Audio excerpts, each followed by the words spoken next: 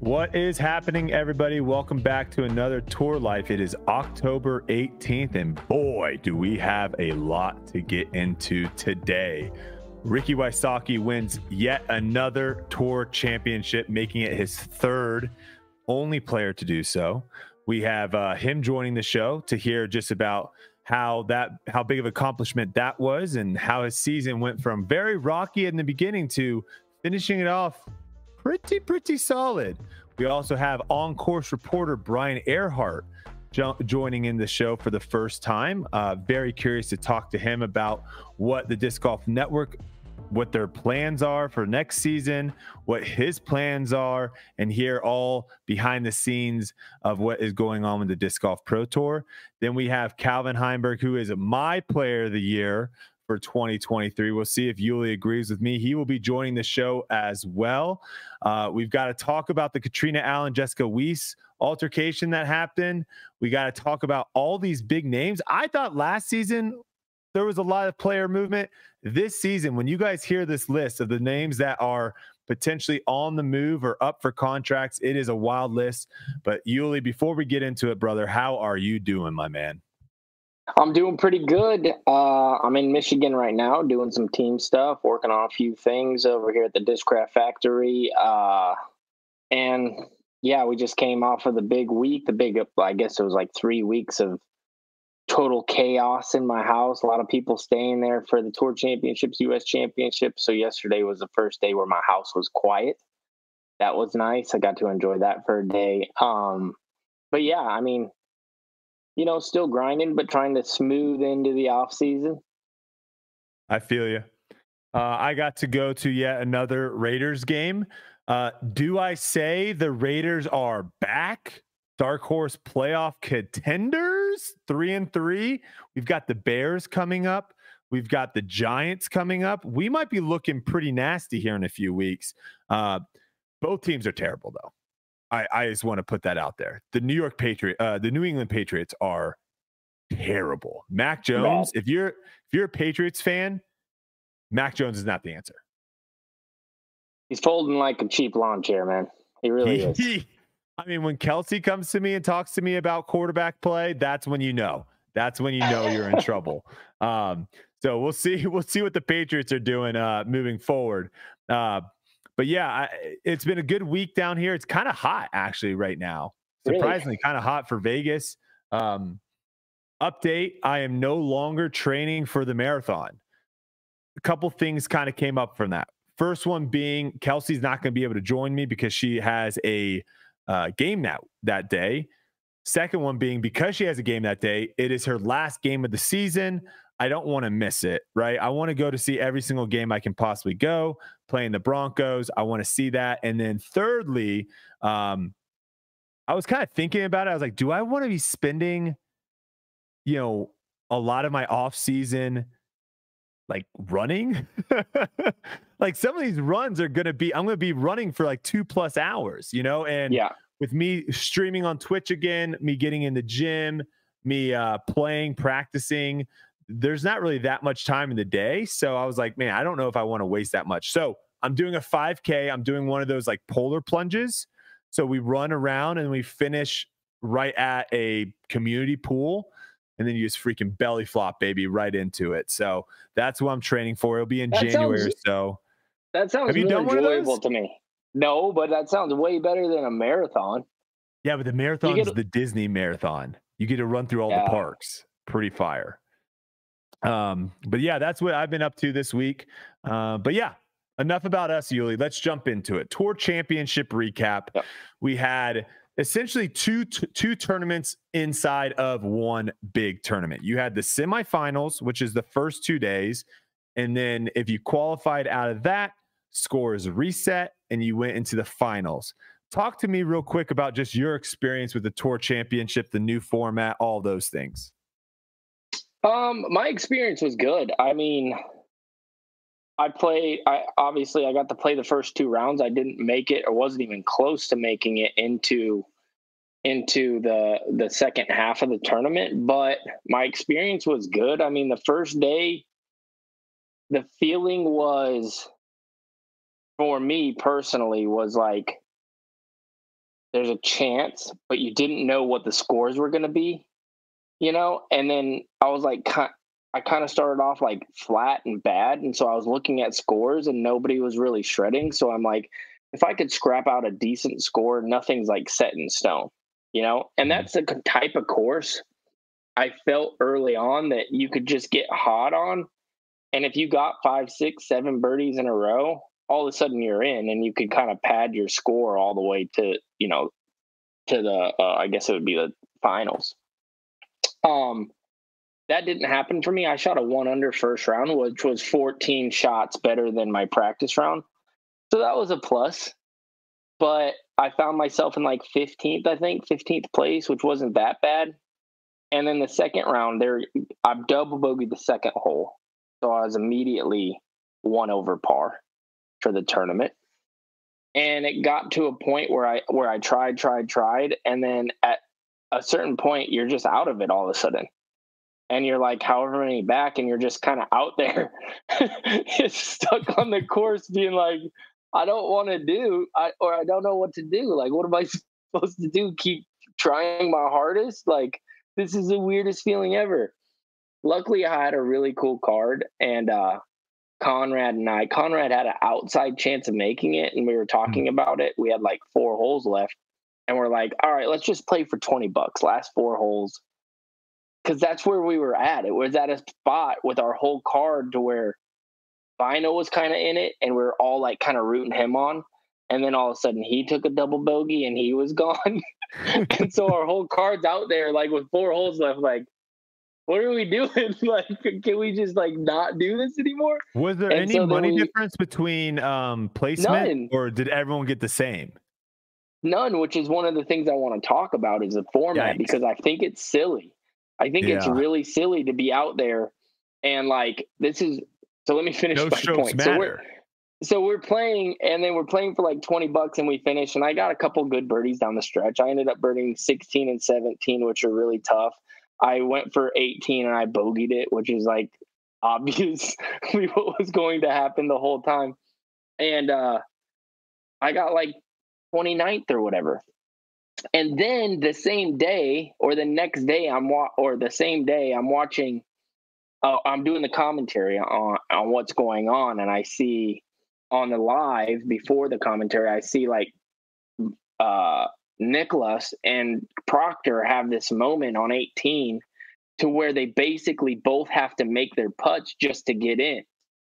And Nicholas misses his barely. Proctor airballs his over the top of the basket and ends up missing it, which puts Nicholas back in. And I'm like sitting there. And then I realized, like, dude, I make just as much as James Proctor. And I was like, nowhere near. I was like 9 holes into the tournament of the 3rd round being like, I'm done. Like, what am I doing out here? And that's a crazy thought. You know what I mean? Because obviously Proctor beat me by probably like 10 shots or something. Yeah, he ended up finishing at 5 under. So why are we... So about 8 shots better, yeah. So why are we playing for the same amount of money?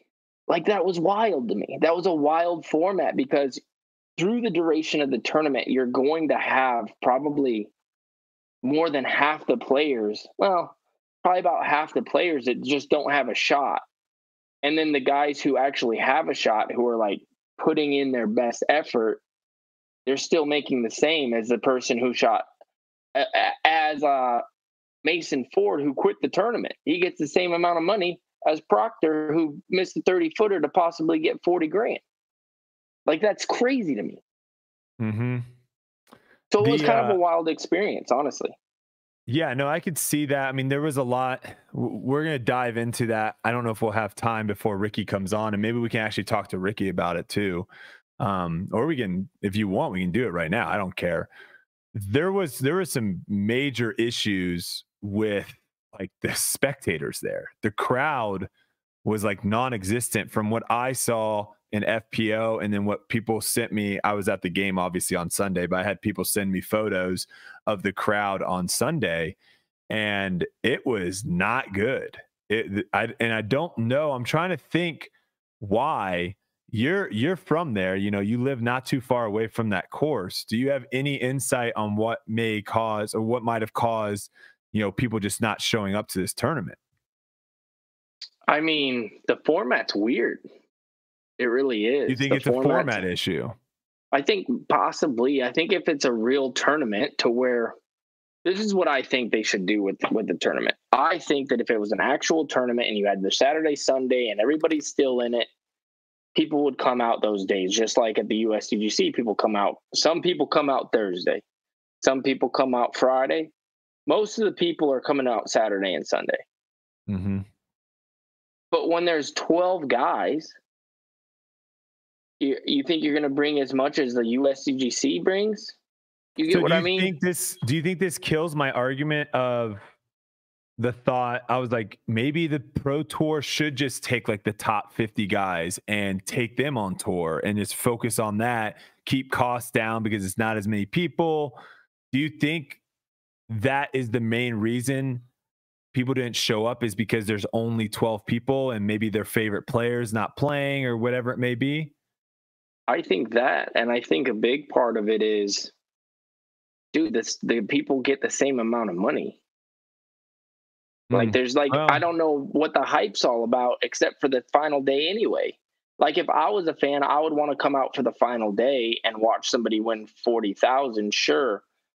I don't know what happened because I was out there too. There wasn't a lot of fans. There really wasn't. Yeah. I'm not sure. Maybe because it was so close to the USDGC, people went there and spent their money. And then it was like the week after you're playing the Pro Tour Championships. Are they going to double dip, or did they get, like for example, I feel like this is a good example. If there was a PGA Tour tournament in Charlotte and I went and saw one weekend, would I want to go see another the next weekend? Probably not. Now I was trying to remember, do you remember the time difference between last year's USDGC and Tour Championship? I'm pretty sure it was the same. I think it was a week after. Okay. Because I think do it's remember always a week after. From photos, like judging from photos from, hole 18 last year to hole 18 this year, there was a significant drop. And, I don't know what the cause of that was. And yeah, I don't know.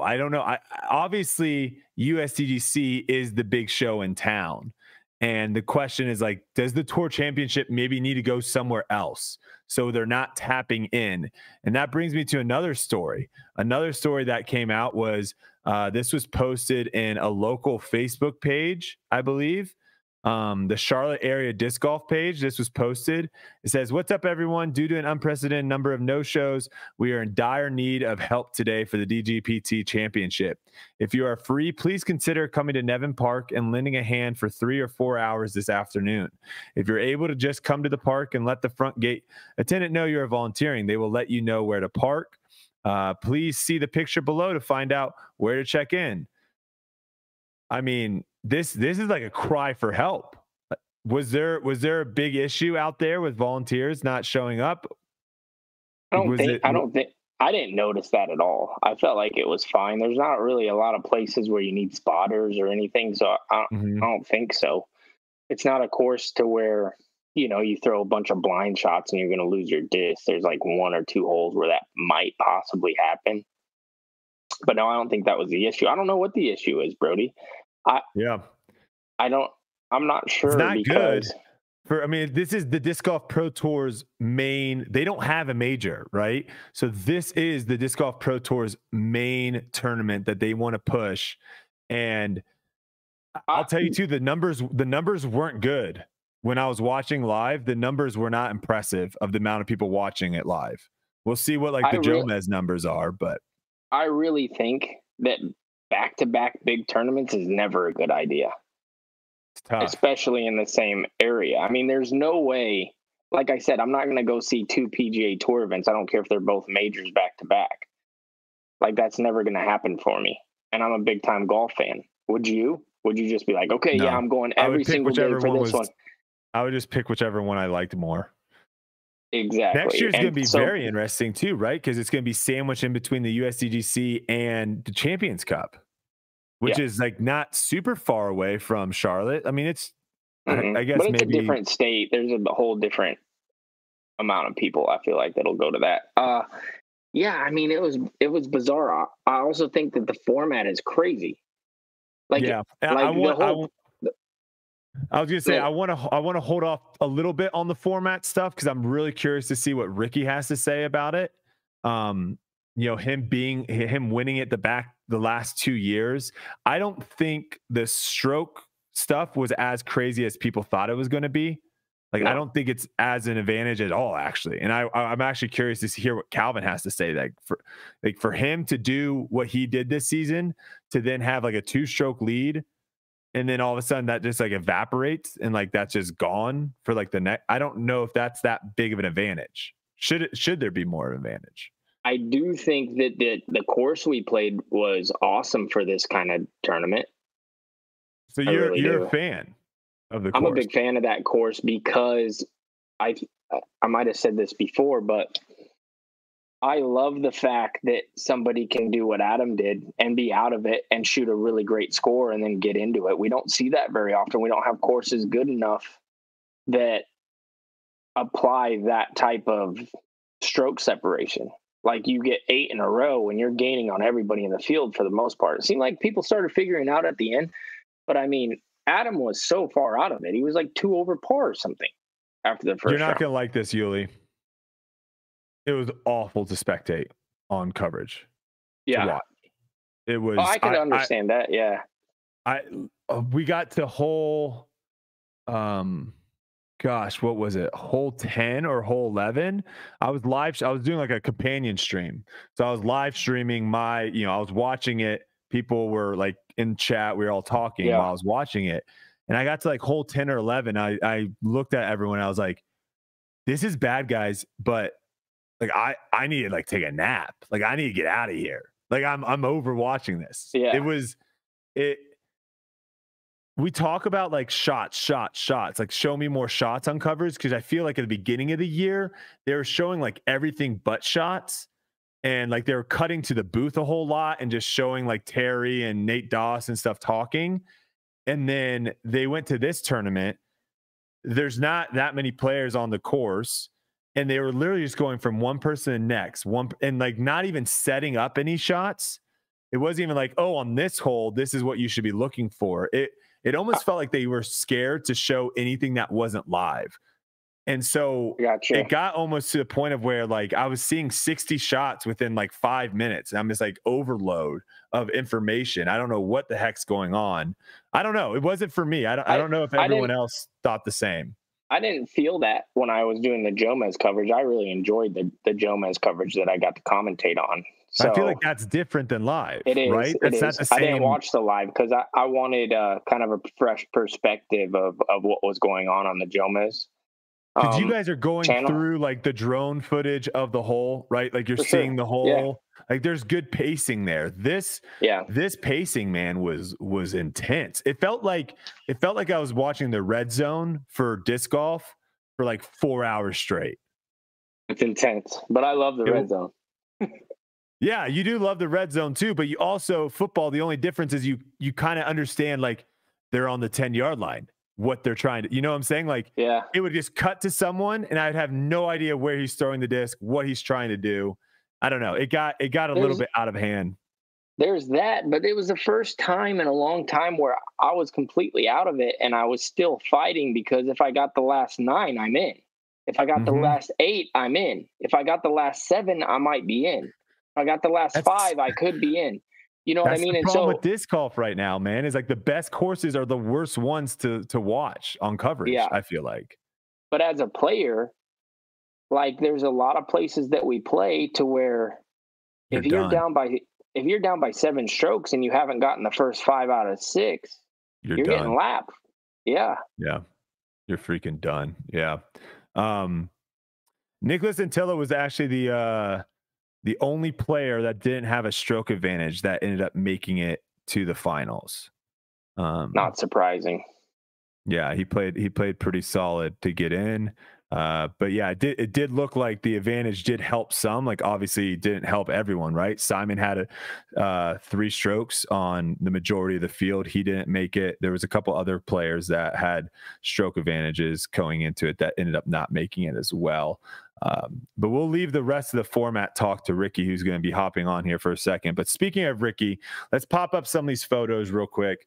The dude's won this tournament now 3 times, the only player to have done so. He now is back-to-back winners of the Tour Championship. There is something about this tournament, watching him play that final round, seeing the highlights after the fact, something about this tournament brings out a different animal in Ricky, right? And I don't know what it is. I'm very curious to kind of hear from him, but it seems like he loves this tournament so much, and very, very curious. I am retired, again, letting everyone know I am retired from trophy rating. Yuli, if you have anything to say about the trophies, Silas can throw the photo up again with Ricky if you wanted to comment on it. I don't have You're setting me up, dude. No, I'm just saying I'm retired. I can't. That's a setup, man. I'm sorry. I can't see it. say I know anything. I am retired from trophy rating. So if you want to say anything about you got me into a big mess, because now every single trophy that's posted, I get tagged in it, and they're like, you got to give us your rating for this. I'm like, dude, I'm gonna stay hands off with that, man. Congrats, Rick. What a win. This is not a rating. This is not a rating at all. All I'm going to say is I think someone stepped on the box that had the trophies, because there's a crease. There's a bent. They're bent in the same spot. Yeah. I don't think that was by design. How about we just ask Rick where it ranks in all the hundreds of trophies that he's won. We'll just ask where it ranks. That's a safe bet. All right, let's talk Missy Gannon real quick. Missy Gannon takes down. She does not crack when the money's up. Big right? Money Missy. Yeah, thank you. Do you like that nickname? Are you a fan of that? I think I am.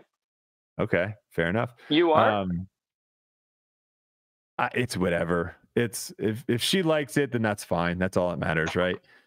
I watched this final round. I watched the final 9 holes, and I got to tell you, yes, we have seen in the past players more so on the FPO side than the MPO side, but we have seen players in other tournaments, make mental mistakes, crack under the kind of the pressure.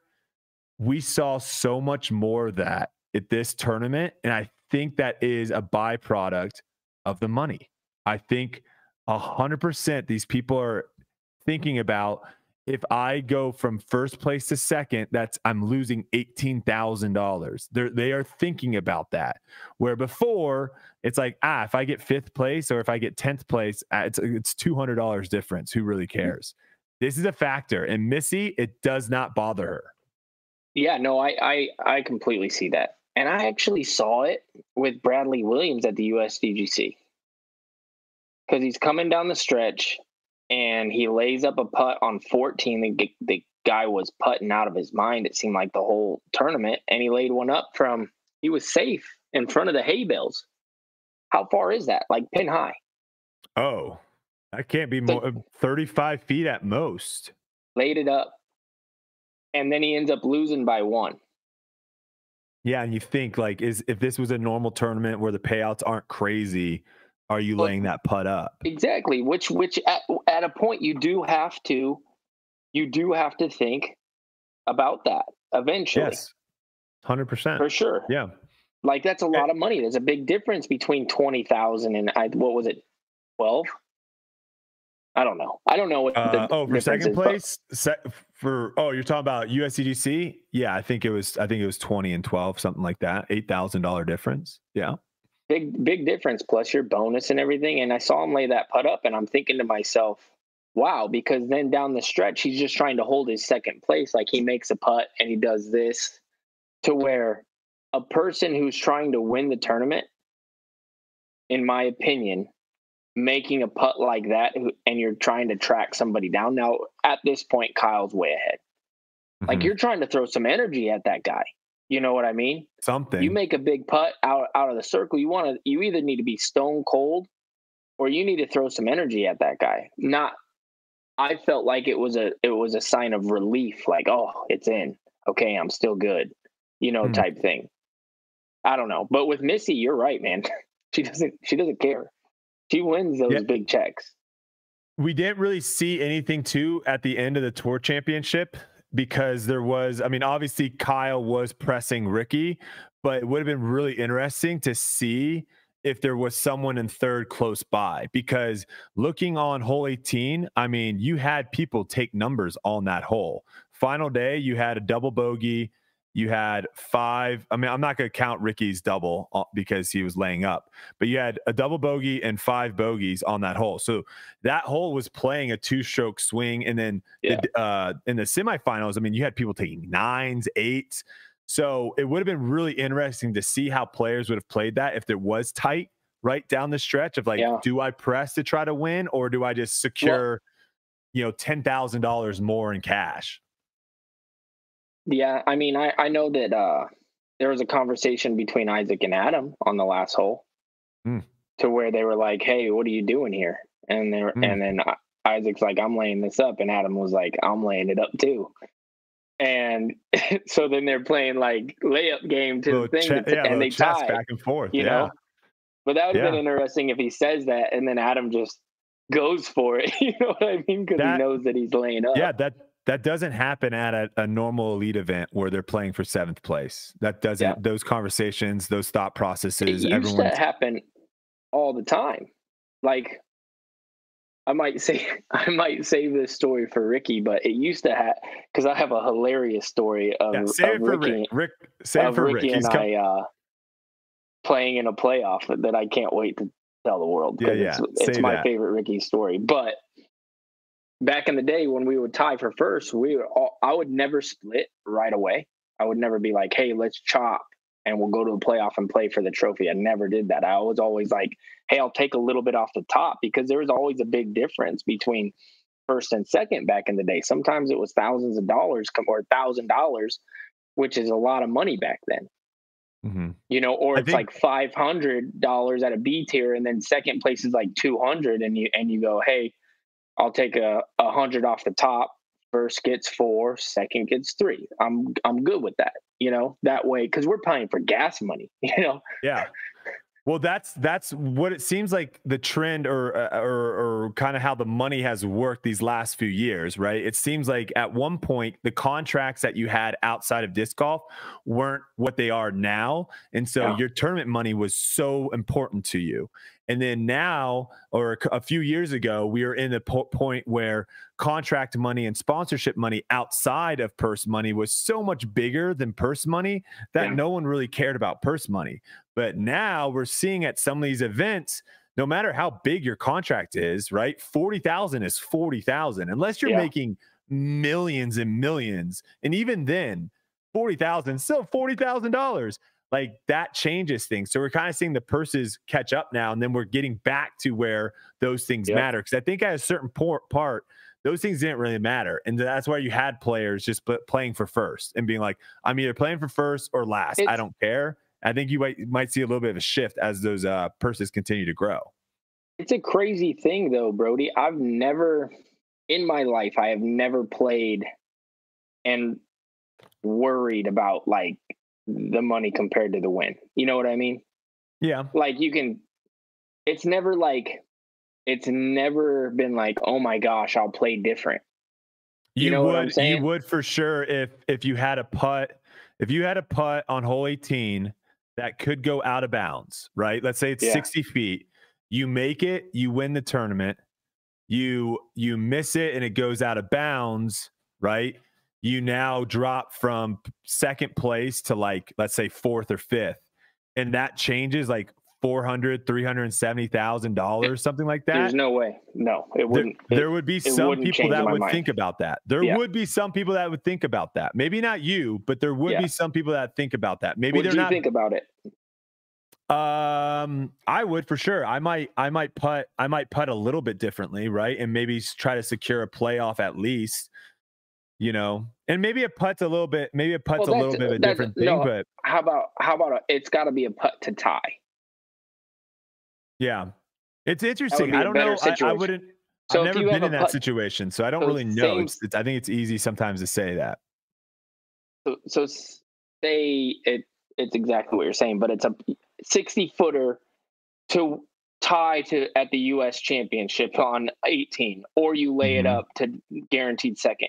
There's no way you lay that up, and I that's think it like depends on who you whole are. I think it 18. depends on who you are. Yeah, but I'm saying you. Is there any way you could be okay with yourself by laying up a putt on No, hole I'm 18 at the U.S. Championships? Because that one's going. It's going. Like, you're not saving a stroke if you run that putt. That's a great yeah. example. Yeah, no, I am probably running that, but I'm not going to say everyone is. You No, know, you're right.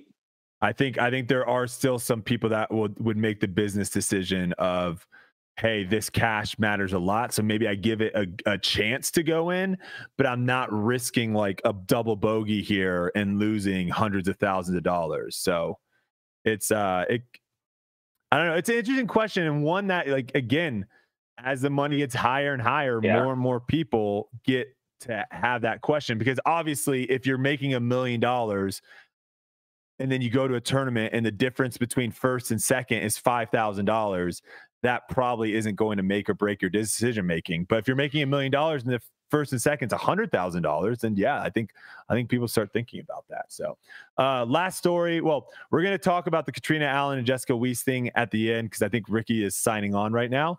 But last story I have here, Kyle Klein, biggest month ever, $52,000 he made in the month of October. Had himself quite a bit of a nice little a nice month. October. I don't know if he has a house, but if he does and you're in his neighborhood, he should be giving out full-size candy bars for Halloween. He better be. Full-size candy bars. That's that. And it should be in a big bowl saying, please take one. He's still a puppy, though. He might be going out and trick-or-treating. How old is he? No, he's like 20. He's got to be 20. Is he only 20? When can you? I think he might be 20. When do you have to stop trick or treating? Because I feel like I was trick or treating. I definitely trick or treated my freshman year in college. When I came back home for Halloween, I definitely went out with my brother. I think it's different if you have a younger sibling too. Yeah. I'll throw that as a caveat. All right, we got Ricky in the wings. Let's bring him in here. Your 3-time back-to-back tour champion winner, Ricky Wysocki, joins Tour Life. Ricky, what's up, man? How's it going, guys? Thanks for having me. I'm glad to join you guys. All right, first, guys, what is with this tournament? What makes this tournament, like, you feel like you just like come alive this tournament and do things that are just unimaginable? What is it about the Tour Championship that just gets you going?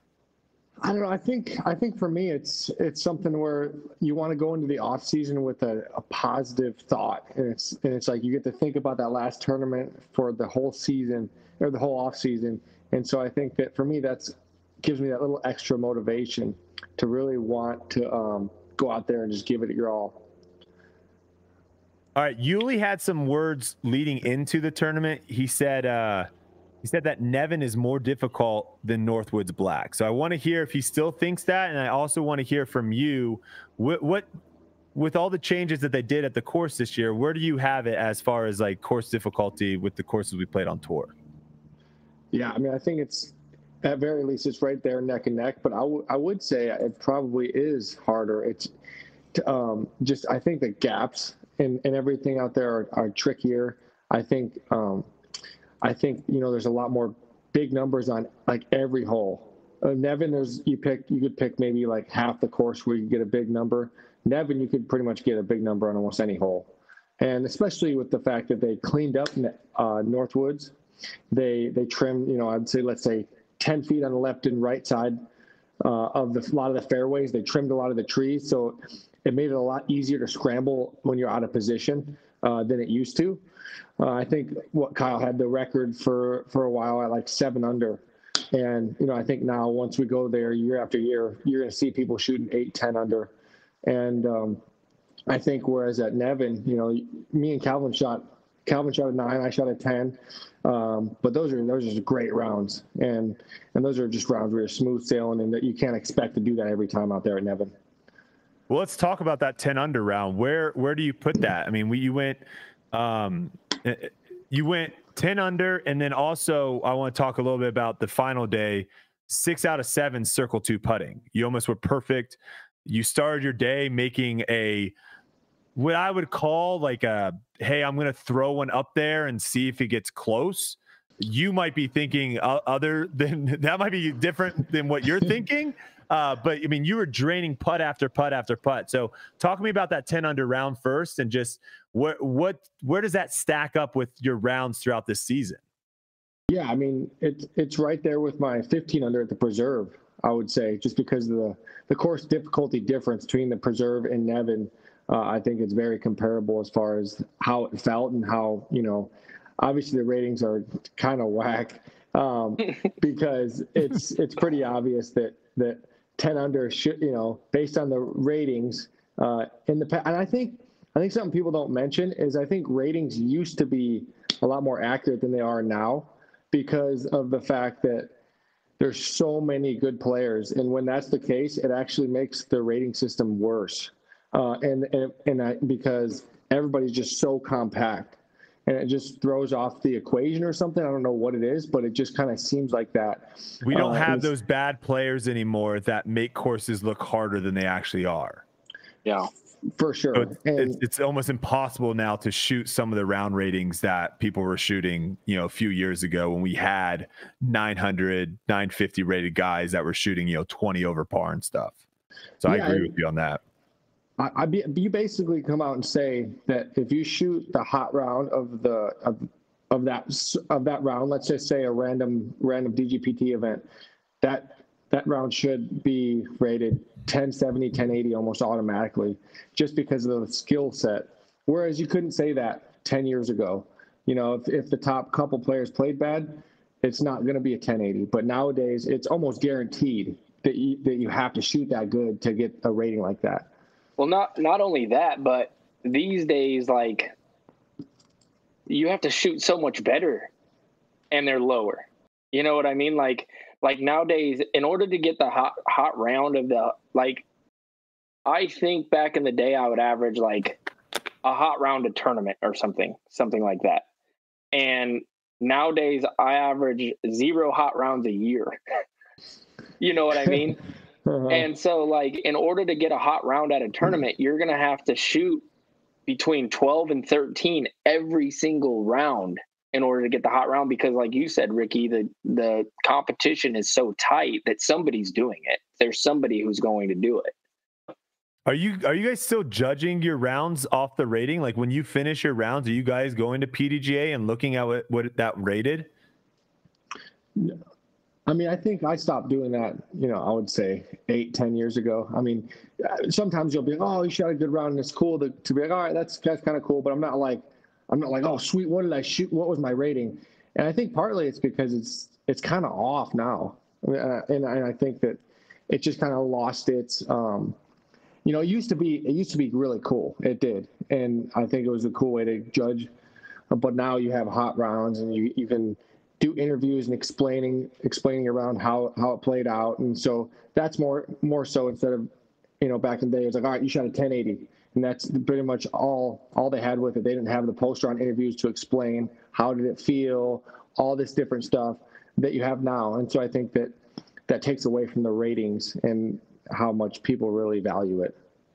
Going back to like the comparisons of the two courses, Northwoods Black and Nevin, I think one of the biggest differences is that Nevin has a lot of what feels like a bonus birdie, to where Northwood Black, you can play like decent shots and kind of scramble your way to a birdie on almost every hole out there, to where at Nevin, like, you have to throw pure shots in order to get the birdies. And it's usually like a 400 foot, like, pure shot, to where Nevin, you can get off, scramble a sidearm, and then throw like a 380 shot in, to where, like, every hole at beside, what is it, like hole 1, hole 2 to start Nevin, not so much, but even hole 3. I mean, that used to be a par 5. It's a par 4 now. That's like a bonus birdie ish. And then you go to the par 3s, they're like 400 foot dead straight.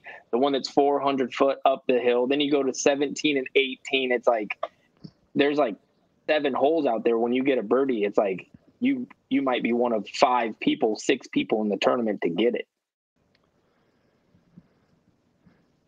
Yeah, I think that they're both very comparable, and like you said, that the bonus birdies are definitely there, and you're gaining strokes, which on nowadays on tour, you birdie holes, you're just not losing strokes. You may not necessarily gain strokes on some of the holes, depending on how hard it is. But in general, if you break down a course, there's going to be a huge chunk of players that birdie that same hole you did. So you got to string together birdies. Whereas at Nevin, it's the type of round where, ideally you'd want to go birdie, par, par, birdie, par, par, and string them like that, as opposed to preserve where can I get 8 in a row and give myself a chance to have the hot round? And so I think that's kind of the name of the game out there. Something that was talked about a lot this tournament was the actual format, right? They got rid of the match play this year. So all year we're either playing 3-round tournaments or 4-round stroke play tournaments. And then we get to the Tour Championship and it's a completely different format. What were your thoughts on the format? I think they did better with doing it 2 rounds. I always did think it was weird to play all season and then just have 1 round to determine the Tour champion. So I think the fact that it's 2 rounds. You're saying basically like the way that the buys and stuff worked, you were making it to like the top guys could just really only just have to play 1 round, is what you're saying last year? Yeah, exactly. Because the way you get a buy, I guess it's not automatic last year. I guess I'm just talking about more so this year.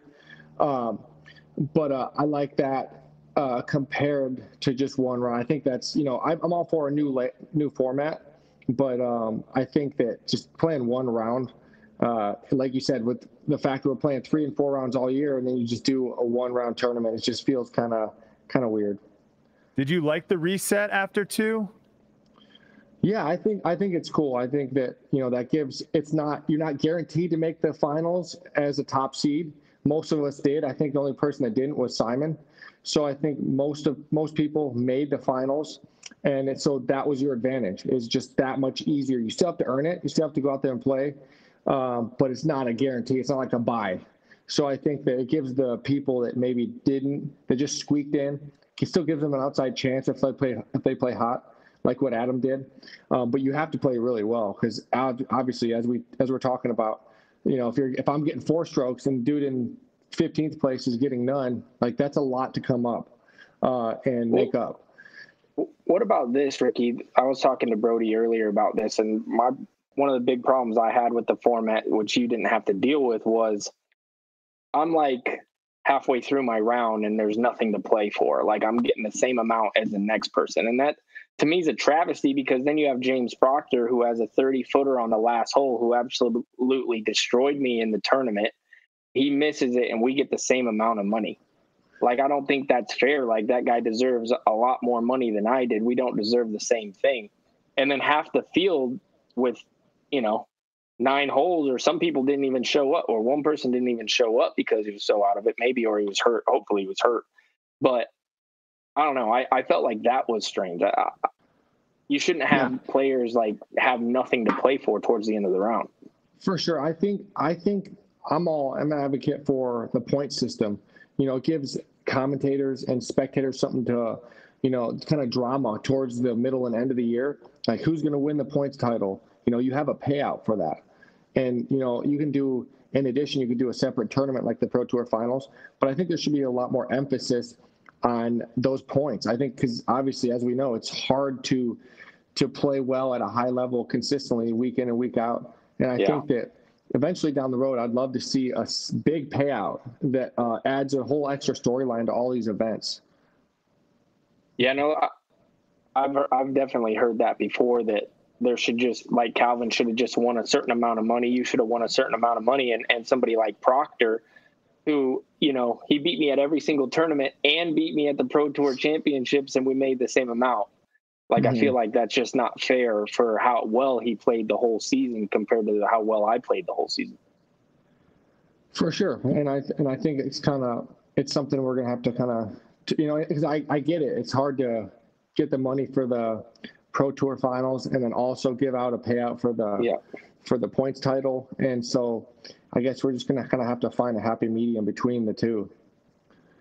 Yeah, and Jeff Spring mentioned that this format will most likely come back next year, but with some extra tweaks. So I don't know what tweaks that means.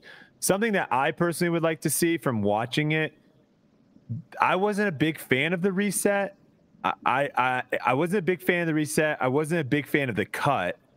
And also, I would like to see scores be a little bit more drastic. So maybe have the leader at 8, and then it goes 6, 4, or 6, 5, 4, however they want to do it. A little bit bigger jump between the bottom guys and the top guys, and then no cut, and then 4 rounds, no reset. So then you could have someone, that plays out of their mind, that's even par, that jumps up, and then that also usually takes away your issue of you guys are just like, I'm out of it. There's nothing for me to play for, because you would still have in that situation 2 more rounds to potentially move up. Sure. I think the other reason for that, Rick, is like there's not a lot of people out there. That final day, there's no one out there playing. Yeah, I think for your first part of what you were talking about is, I think that the first 2 days it really turned into like, hey, who's going to squeak into that 12th spot? And that was the storyline. Nobody really cared who was winning the tournament because it's a reset. It's just you either get in or you don't. And so the lead card, most of us were just already in. So we're just kind of cruising through the course, no pressure, no situational awareness. We're just throwing shots, having fun. And so there was not that much entertainment value if you're a spectator or watching on DGN. It was more so, hey, who's squeaking in that 12th place spot? And that was think really they showed you guys.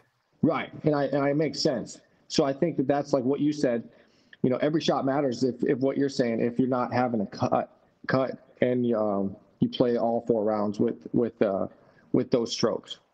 Yeah. It was weird doing like the commentary on the lead card, because it was like, we're having to make it a lot about the course and what's going to happen, and doing a lot of score check-ins rather than like the storylines. Like you said, it had nothing to do with the top 4 because you guys are obviously getting in.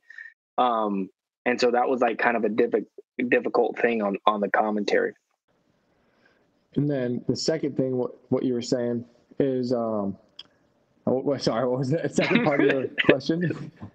Oh, I was saying the things I was saying is I would like to see like more scoring separation for the top leaders, no cut, no reset. Those are like the 3 things that I would love to kind of potentially see.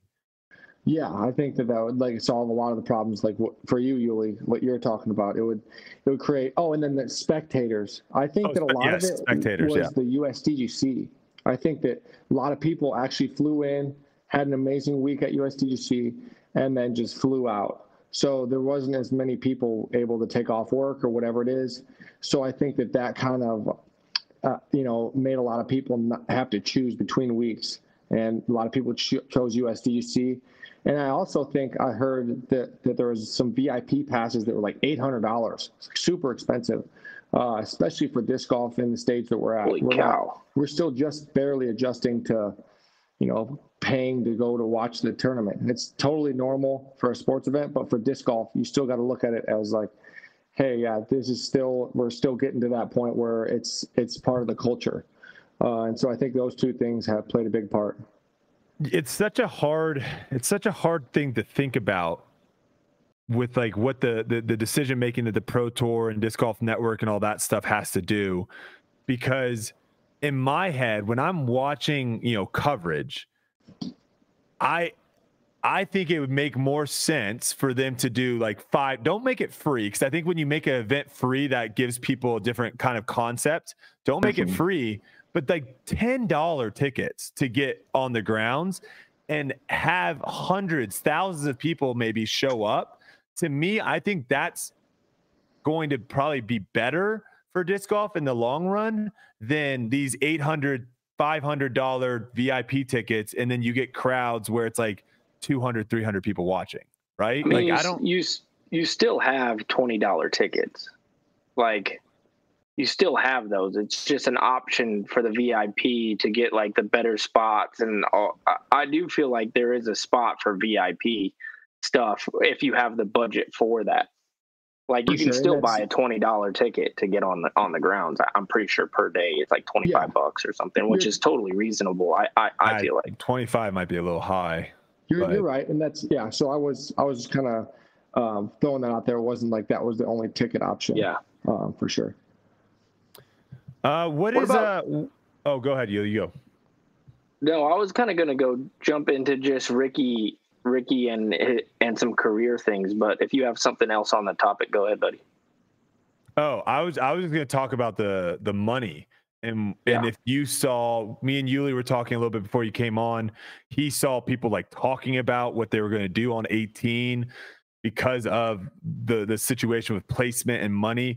Do you think that is an impact at this tournament, that you see players crack under pressure a little bit more? Because now you're throwing in, one stroke can cost you not just $100. We're talking now $10,000, right? We're talking like serious money for a lot of people. Do you think that comes into play with this tournament? Yeah, for sure. I mean, it just adds, just like the pressure of a title. People know that, hey, if I win this title, it comes along with, I get bonuses, I get all this different stuff. So as a player, you realize all those things that come along with winning a tournament. And so now the payout itself is definitely something that people are thinking about, and it's, adds that extra pressure. It's already, all the best players are there on such a challenging course that everybody's, playing at a high level. And so if you're not, you're getting lapped, and you're getting, people are going to jump you. Calvin jumped all the way to the third, and he was on, he was pretty far back from the podium finish. And so he made himself a bunch of extra money by playing solid that last round. Yeah. And so, whereas some people, struggled a little bit, and, it's hard to get that motivation, but when you got that money on the line, it's a whole different ball game, and I think that's what, Calvin is so good at, just, grinding out a great finish, and he's done that all year. Yeah, I can't. I can't wait for purses to continue to go up and up, because I think it's just going to add the pressure. I don't think it's going to matter too much to the actual like spectator of like, oh, they're playing for this and this. I just think the actual drama of the moment is going to be that much bigger for players, and you're going to see a lot more of these like kind of swings and stuff, if you will. Yeah, and it's going to be like interesting to see how players develop with that extra pressure of the money, because right now, like, $20,000 is life-changing to just a regular guy like number 40 on tour or something. You know what I mean? Like, if you look at the grand scheme of things, this is a new thing that people have to deal with. Like, $40,000 was my best year that I ever played, a whole season wrapped up in one tournament. And so it's a thing that, even I haven't had to experience yet. Like, I haven't had a putt that was worth over like 10 grand in my entire life. So I don't know what that feels like. And as these players develop, like Gann, and even you, Ricky, you've now had 2 times where you've made the most money that anybody has ever made. And it's just a little bit different. And you have to learn how to, like, just like learning how to win, you have to learn what that pressure feels like. It's not something that's just going to come naturally. No, for sure. And it's definitely something that it's a skill set. It's you got to learn how to master that skill set of, how do I handle the pressure? What do I do well? What is my weakness? What are my tendencies? And so those are all things that you have to go back and say, hey, where have I failed in the past? And how do I change that? How do I, like you said, how do I practice to the point where I'm doing my same movements with my form under pressure as I am the first round? And I think you see that a lot of times, is someone can pop off and shoot a 12, 13 under, but then by the 3rd or 4th round of the tournament, those pressure nerves, they may come in and turn in a 2, 3 under, simply because their body's not feeling like it did in round 1 with no pressure. Yeah. But I do think, there is the point where as a competitor, you're trying to win. So I don't necessarily think that all of a sudden with all this money, all of a sudden there's going to be that extra pressure. If you're trying to win and you're at the top and you're in the hunt, there's always those nerves and pressure. And so, like I said, even back when we were playing, if you're trying to win a tournament, you were feeling those pressure and nerves if you're trying to clutch up down the stretch and win. So I think that, the titles are, the fact that you could win that title and have that to add to your, legacy as a player, that is something that's, I don't think it's going to be like exponentially more, but there is that, 20% more extra pressure because of that payout. We probably won't see it from the top guys, right? Yeah. We probably won't see it that much from you, Calvin, those type of players, Isaac.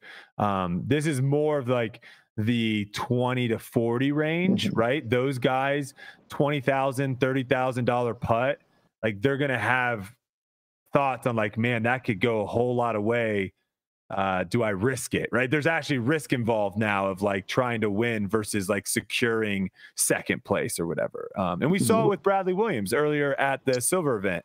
He talked about at North Cove about how he was fine with taking second and not risking like falling super far down the leaderboard. So we might see more of that as the purses go up. I want to one more. I wanted to ask him the question because we were talking about this before you got on, Ricky. Is there a certain amount of money? Because he came up with a scenario where, USDGC last hole, you have a putt from 75 feet, let's say, to tie. But if you miss the putt, you could lose $200,000. Is there any situation where you would ever lay that up?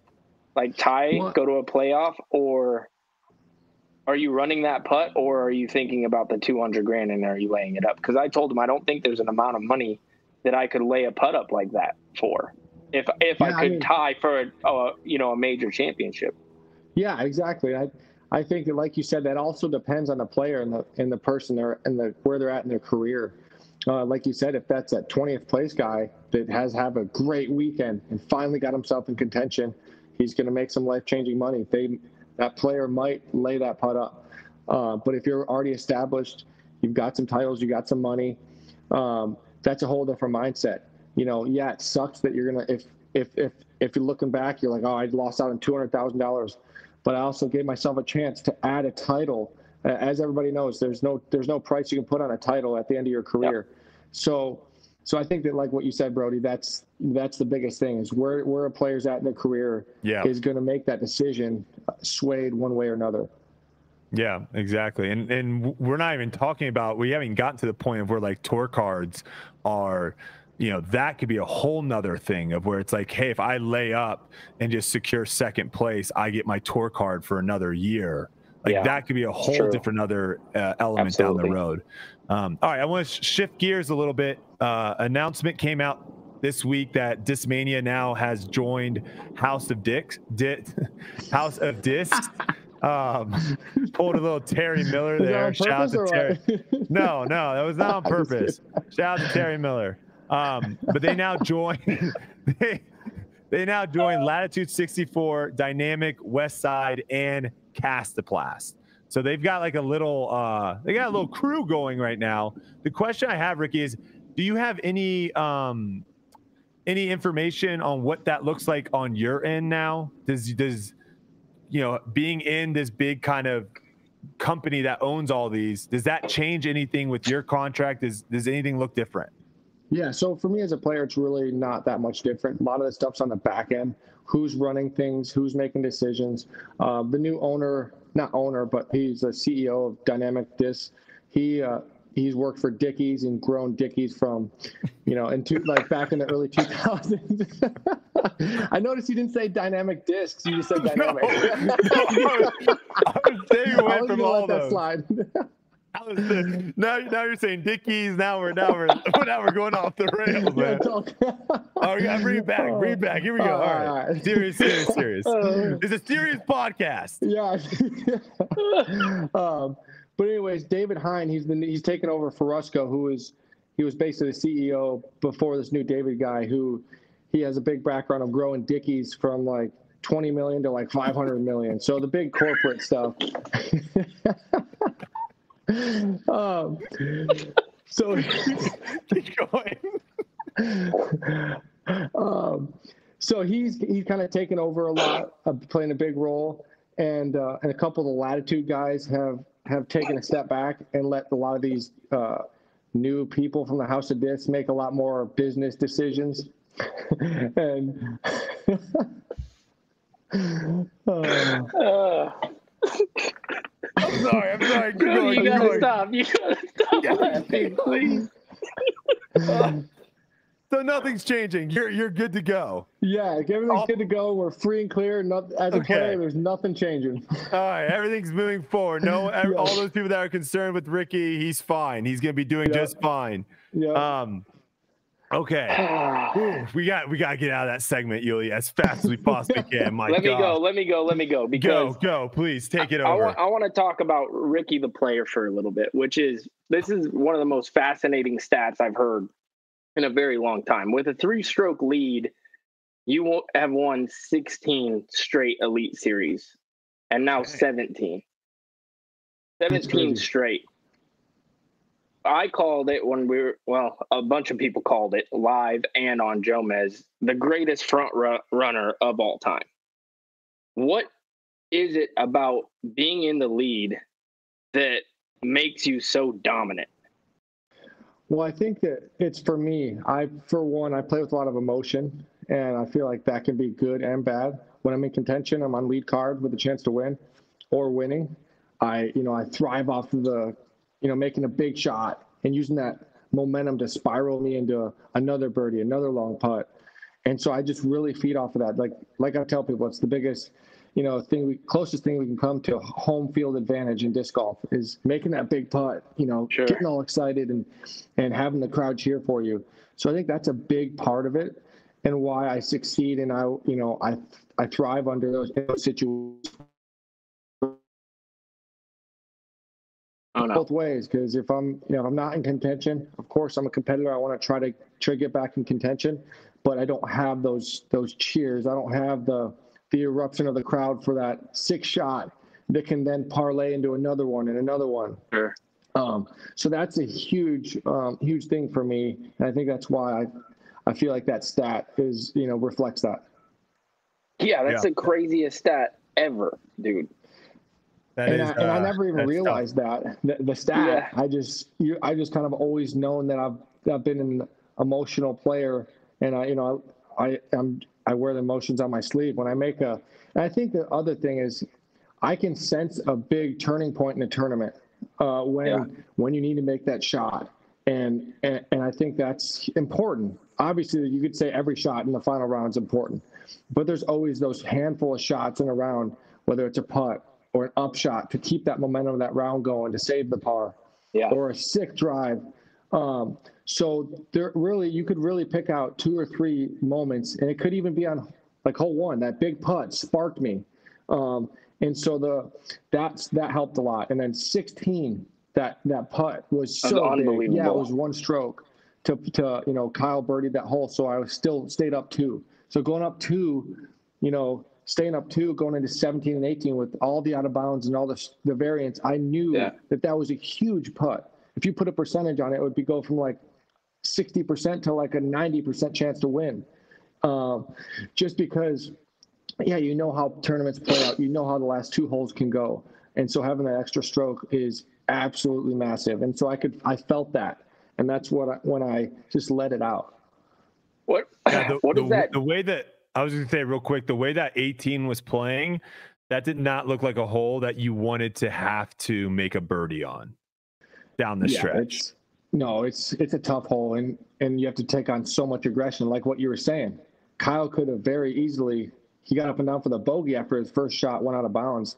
But I mean, he could have thrown a couple more out of bounds, and then all of a sudden Calvin posted a 9 under, could have caught you or something. Obviously, that's not how it played out. Mm-hmm. But yeah, that hole has a lot going on with the out of bounds, and it just makes you think. And it's a lot of people were taking big numbers on it. I know in the FPO people took some big numbers. Weese took a 9, I think, to miss the finals by 1. Right. Mm-hmm. And so it just it's tricky. It can get you. What is the difference then? Like, walk us through the feelings of, okay, so you obviously have momentum when you have the lead, but does it affect you when you don't necessarily have a chance for the win? Is it tougher to get that momentum and to, post a really good round? Yeah, it's harder. It's a little harder to get that spark. And I think that you can compare it to a round. Let's say you come out with a round, just it doesn't have to be necessarily a certain time in the tournament, but you come out and you get a par, par, par. First 3 holes you par, and you're trying to birdie those holes. Well, on hole 4, you throw a bad shot or something, and you throw some crazy throw in to get that momentum and sparks you. And so for me, when I'm playing bad, I really look for that shot. And it may not necessarily be the flashiest shot, but it's something that you're really proud of that shot, and you can really build off of that for the future, for the rest of the round. And so I always tell it to people is take those little wins when you're not playing great and really let that snowball in a positive way. And so for me, that's kind of what I try to do when I'm not having the crowd erupt, is like take that 30-foot straddle putt that you've got your first birdie, like sweet, like that's awesome. I get it, you didn't win the tournament with that putt, but that changed the momentum of how your outlook of the round. I finally got over that hump of I got the birdie, and then I can play a little bit more confident after that. Yeah. All right, we're gonna let you go enjoy. Looks like it's a wonderful day in Arizona there in that backyard. Some nice little trees you got there, nice little pool. So we do appreciate you taking the time. Real quick though, if you want to kind of let people know about your Wysocki Bomb Foundation, I think you guys are doing some great things over there. If you want to let people know how they can kind of support that and help that. Yeah, so we got the website, WysockiBombFoundation.org, and this year, keep it short and sweet, we're giving away 50 discs in a basket to 50 different schools in 50 different states.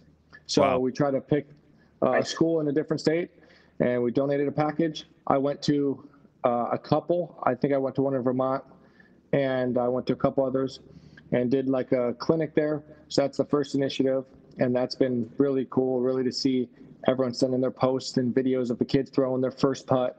It's kind of a catch on words because a lot of times it's the kid's first putt at recess or gym class or whatever. So that was, I'm very proud of that. And then we're doing a Pro-Am here in Phoenix. So we're going to be doing a fundraiser here. A good time of year to get everyone out, nice weather, and donate some money, or raise some money. But yeah, we're going to be posting more about that in the next month or so. So be on the lookout for that. That's great, man. That's awesome to hear. And yeah, like I said, congratulations, man, on another back-to-back tour championship. And thanks for stopping by, man. We appreciate it. Have a great offseason, man. I will. Thank you. You too, Brody. And we'll see you guys soon. All right. Take it easy. All right. Ricky Wysocki, ladies and gentlemen. Woo. All right. We got to move past that. We gotta get super serious. We're past it. We gotta get super professional, okay? Because we're bringing on one of the most professional men in disc golf. This is the, I believe, I keep saying on-course reporter because all I keep saying is like Terry. I hear Terry. Brian, can you tell us what's going on, Brian? Brian, what's going? We have Brian Earhart with us. First time on Tour Life, man. Hey, thanks for stopping by, man. Nice to be here, man. Thanks for having me. How's it going? Where are you at right now? I have moved to Charlotte. I actually close on my first house next Thursday, and we move in then. So we're just in the RV. Yeah. I'm at an Airbnb right now that some of the operations guys for the tour are checking out of tomorrow. So yeah, life's good. I'm home already. Dude, congrats. Yeah, congrats on the house. Congrats on the engagement. Lots of things are going good in there. Absolutely. That's awesome, man. Thank you. You're gonna hopefully it's not too overwhelming with all the stuff coming up, all the planning and all that. So that's the fun part, anyways. Of course, I mean, it's fine. I want to jump into it right away. We've had Jeff Spring on where I've been able to ask him some questions about the Disc Golf Network, but I feel like you're like in it. You really are, seeing exactly what's going on. My first question is, it feels to me like the way that they do commentary is backwards. Okay. Do you think the way that Disc Golf does commentary is correct, or do you side with me being backwards?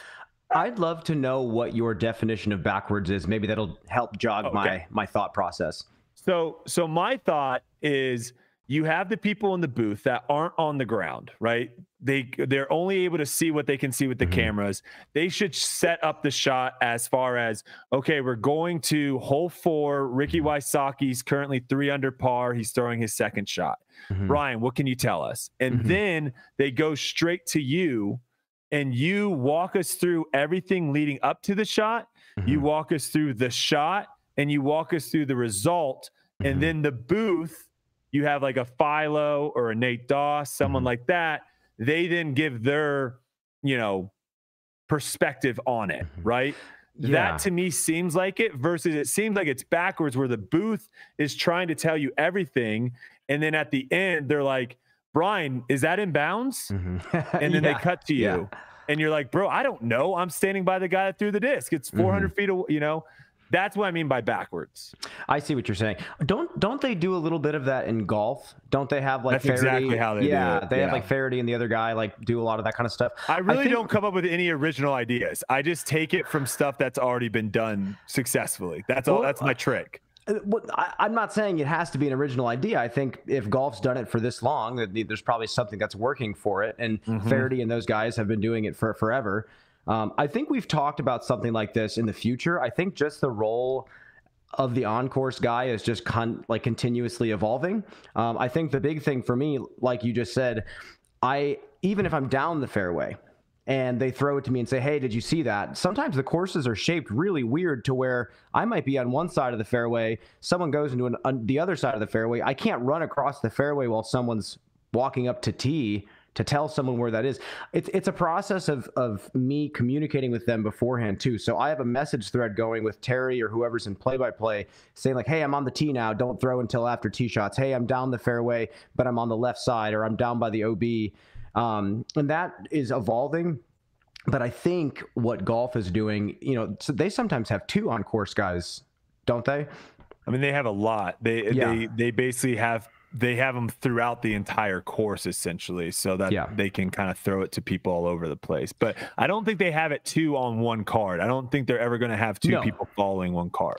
But what I'm saying is like that's a thing already. And we've already, I believe, talked about that being more of a thing in the future. So we don't get into these awkward scenarios where it's like, no, I don't know where that went. I have probably a worse perspective than you sometimes. So, I'd like to do more calling from the ground. The big problem is it can only be done with one card because so much of the rest of the broadcast is in replay, and I'm only seeing 4 players. So if we have multiple people on the ground, maybe someone with Chase to set up shots there, that would be a possibility. So I agree with you, and I think it could be evolved. It's just a matter of time. Yeah, it just seems like you could give so much to the commentary side when I'm watching, because I was watching this past tournament, and I've played this course, and there was times where I was like, I do not know what is he trying to do right now? And it'd be so nice to have someone, you 30 feet away with your, have your little binder or whatever, and then you're, holding it, covering your mouth, being like, you got this really tight. Because sometimes too, the camera angle also is on the fairway shooting not in the direction that they're throwing. And so you just see him throw it through trees, and you don't realize like he just hit a gap that's 4 feet wide.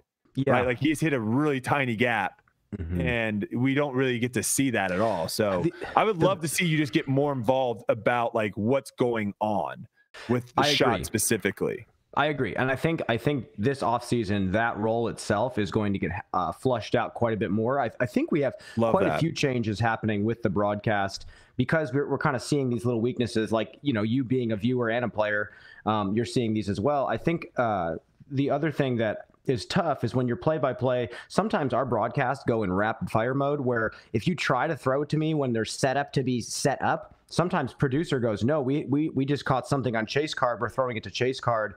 And then you look like an idiot as the play-by-play guy trying to set something up that's not even on screen anymore. So I don't know if this is a problem for other sports, but we're still working through like production wise, I guess maybe Terry or Charlie, they're trying to figure out when do I have space to even throw something like that. So producers in your ear trying to tell you, hey, you have room to do this. You're messaging them back and forth like, hey, can I get time to set this up?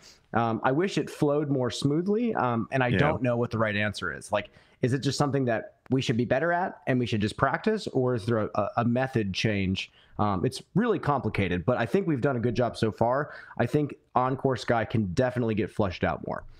Yeah, go ahead, Yuli. What about like the way that it's filmed, the way that disc golf is filmed right now, being in the studio and getting to see all the shots? Mm-hmm. Brody and I have talked about this a lot. Like, my thing with it is, I feel like we switch, and I think Brody agrees. I might have got this from Brody, actually. I think that they switch to the catch cam way too soon.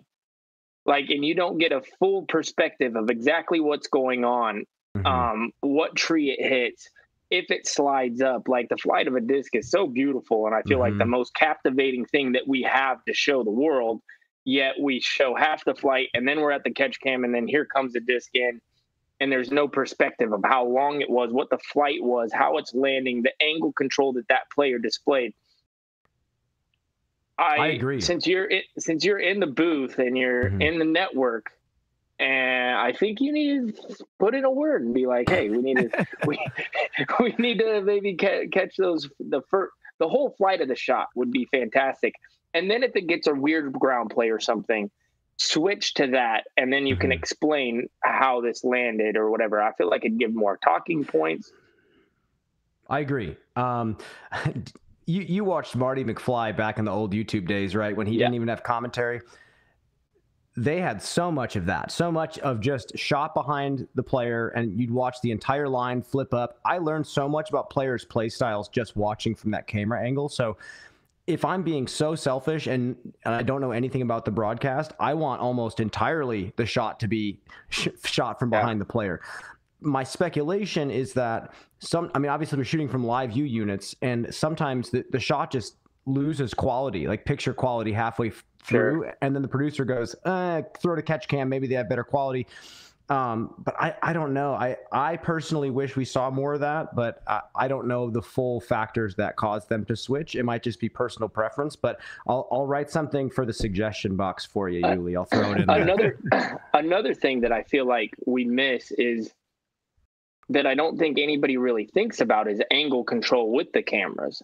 Like, some angles of putts look like they're 20 feet, but it's actually a 45-footer. Perspective, And I think that like, if we could train the cameramen to understand what angles they need to get, and it might be tough to get them in that position just because of where the player is. But if that's the case, the players should be able to deal with the cameraman being in an awkward position as long as he's being still and he's just part of the course at this point and part of like the game. But like, seeing multiple times, like even this last week of Ricky making this long putt, I couldn't tell if he was 40 feet or 20 feet. And we have the circles that really help.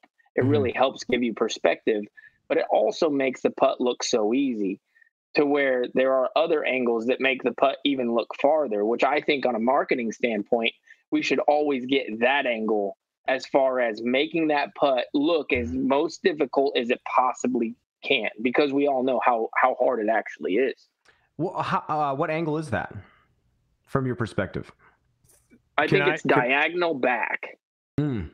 What I was going to say is I think they need to have this is where I'm talking about like the setup shot. They need to have a shot that is perpendicular with the putt.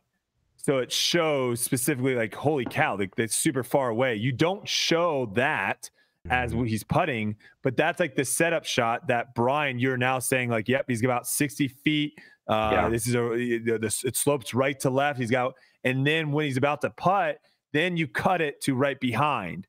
And then you actually have the best angle of seeing the putt of whether or not, because I also think the diagonal putt, the diagonal angle you just said, I don't get any suspense of whether, like, I'm just kind of waiting for it to go in or not. Where if whoever filmed the putt of Ricky on 16, because he was right behind Ricky and where the basket was, I can see it, and I'm like, oh my God, is that turning in? It's turning in. It's turning. Like I can, if that was off to his left, I wouldn't be able to see that at all. And I'm just kind of sitting there waiting. As like that's the angle that I'm talking about is diagonal behind. Oh, okay. So not super diagonal, just a little. Okay. Yeah. And then we switched really quick to the catch cam. No, just kidding. Yeah.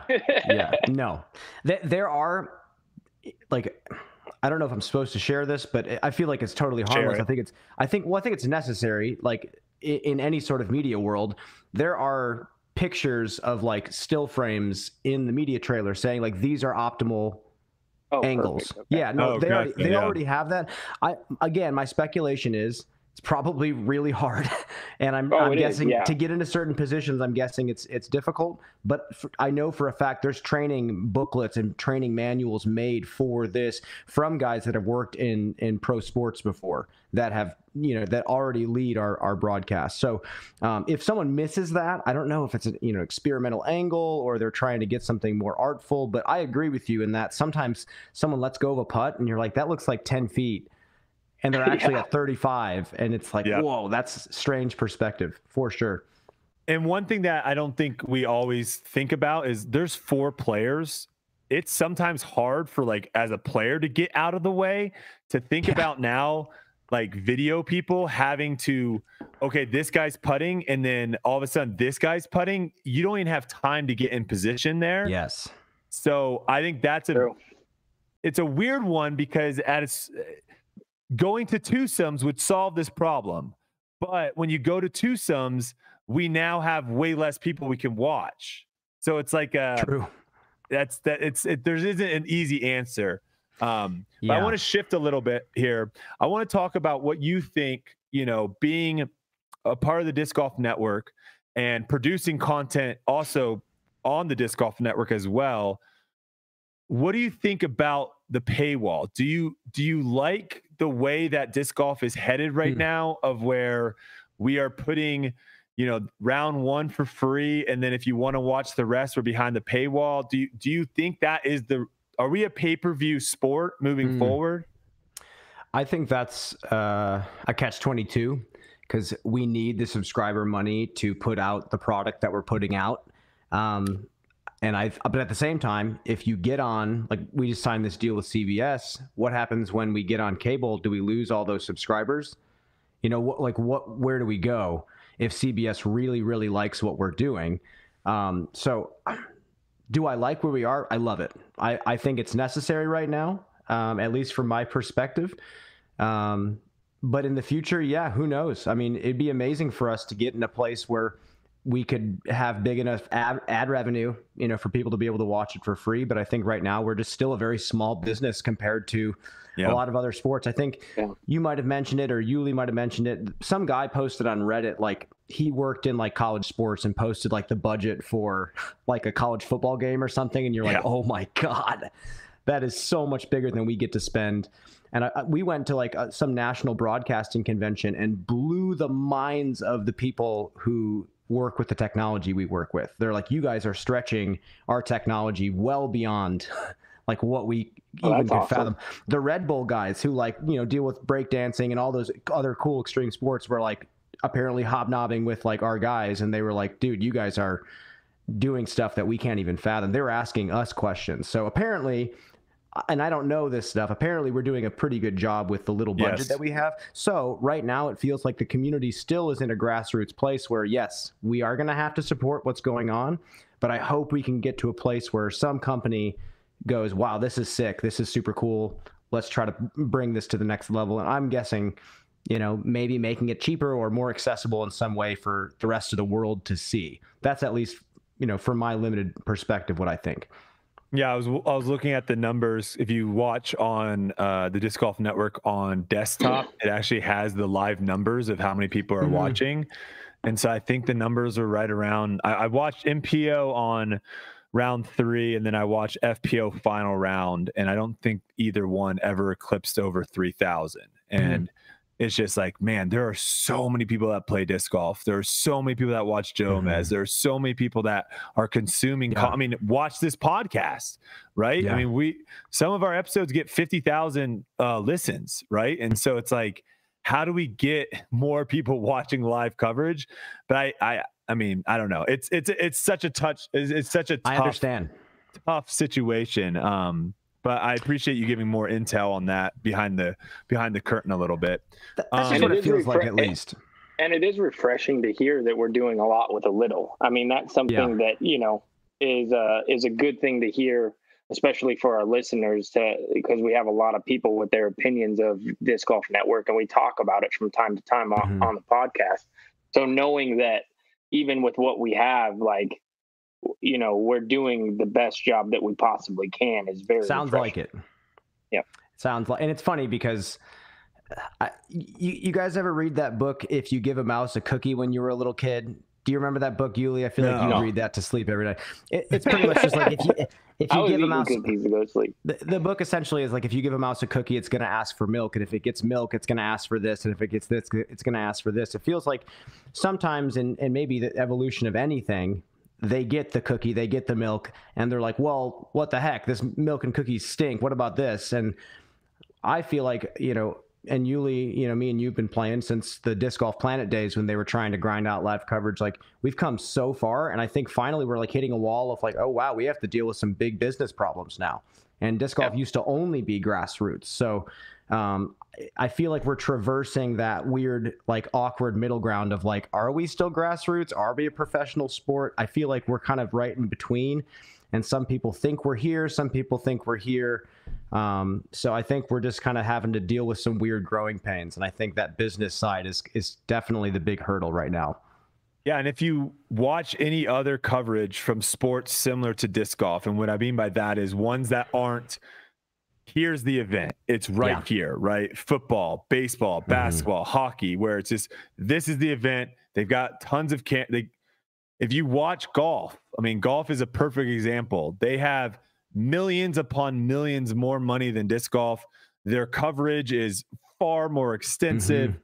I listen to a golf podcast every week. You know what's on that podcast every week? Them complaining about the broadcast. Yeah. It's just That's the nature sports. of the beast. It's the nature of sports. Yes, you're gonna have, no matter how good your commentary is, right? No matter how good you are, there are gonna be people that hate it. It's just, it just always is. But we always should be trying to improve and try to get better and better. And it sounds like that's what the Disc Golf Network is doing, and that is good to hear. All right, before we let you go here, you're a busy man. I've been talking to you about a lot of the projects you've been doing.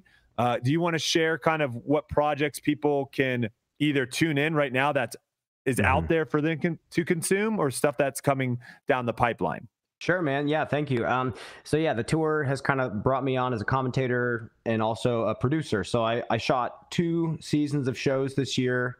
One of them was a passion project, which I told you about, Brody, I know for a fact, called Catch. And it was like my desire to just get away from the stress and drama of golf and just like play Frisbee again. And I turned it into kind of like an interview show, and the 6 episodes that we shot for the pilot have been just delightful, and got a bunch of really cool players on: Gannon, Juliana Korver, Germ, and each episode turned out completely different, kind of like when you play catch with somebody. So I think the format is good. When you give someone something in their hands to hold, it's funny what comes out of their mouth. So that was like my passion project that came to life. That's going to be on Jomez and DGN this offseason. And then I shot 12 more episodes of Level Up, which is an instructional series I did with Discraft last year.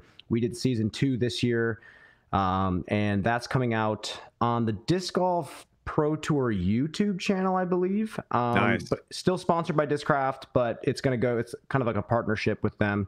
And yeah, it's probably the final season of instructional stuff that I'll do. Yuli probably can attest. It's really hard to keep coming up with instructional topics that aren't watered down. So I feel pretty proud of the 24 that I did. And then, yeah, we did an interview with Ken Climo. I know you guys did one earlier in the year. They wanted me to do one in the style of my podcast that I used to have. And, you know, you guys know he's a great guy, and it was a great conversation. And we talked a lot about just Frisbee in general, and he told a lot of cool stories, and that's also going to go on the Disc Golf Network this offseason. So a lot of cool stuff in the pipeline, but I'm super excited for next year. That's awesome.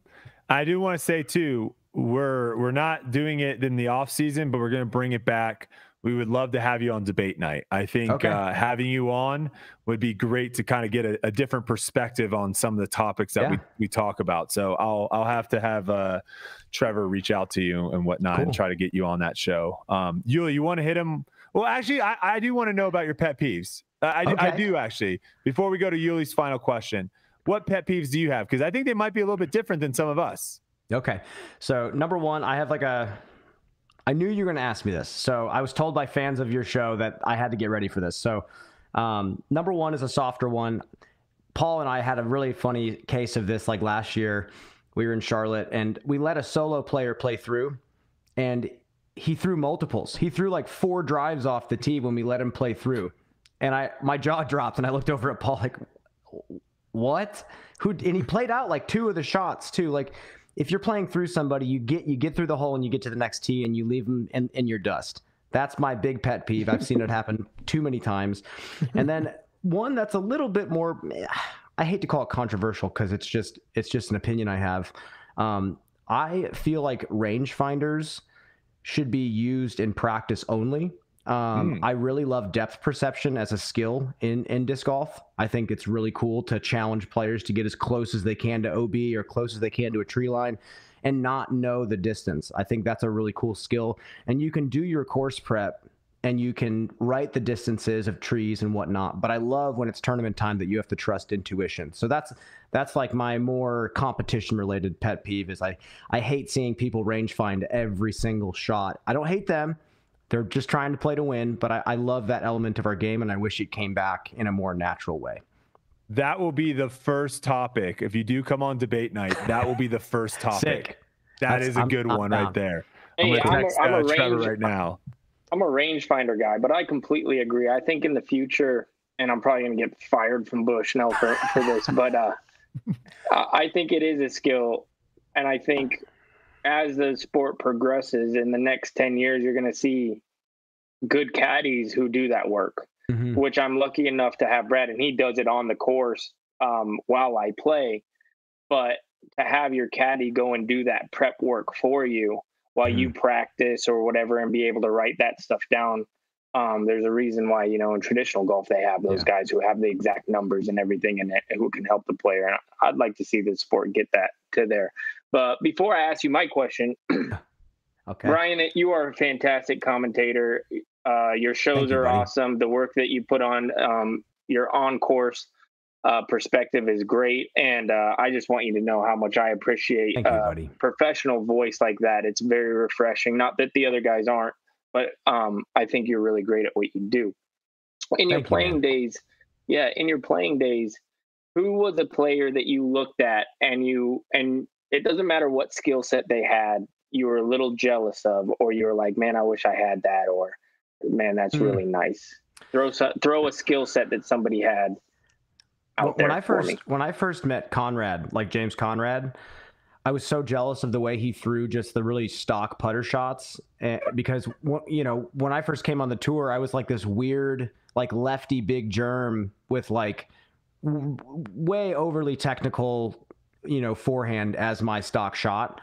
And I just made the game way too hard on myself. Like I was good on certain courses because I could get away with that style. But over time, it's just like, I wish I could just throw a putter like James did. I felt like I was okay at it, but I couldn't do it when it mattered. And that's a shot that now that's all I care about throwing. But back when I was competing, I was like, dang, Conrad just does that over and over and over again. It's so easy. And it felt like I skipped like a part of the game. When I was a kid, I found the sidearm and I started getting good at the sidearm and I started doing well in AM tournaments. And I just kind of leaned on that strength until I became pro.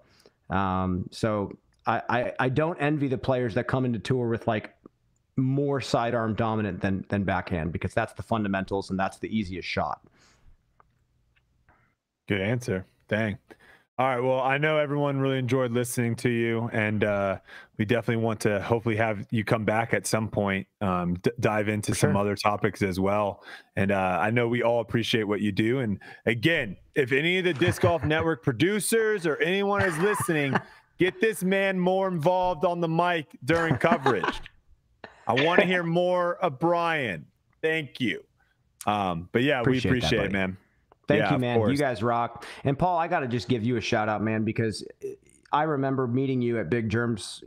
It was Henry's house, but Big Germ's house when we first met. And we had that long conversation about the Banger GT out in the backyard. And, you know, that conversation led to you wanting me to teach clinics with you the next season. And that's where things took off for me, because someone actually listened to what I had to say.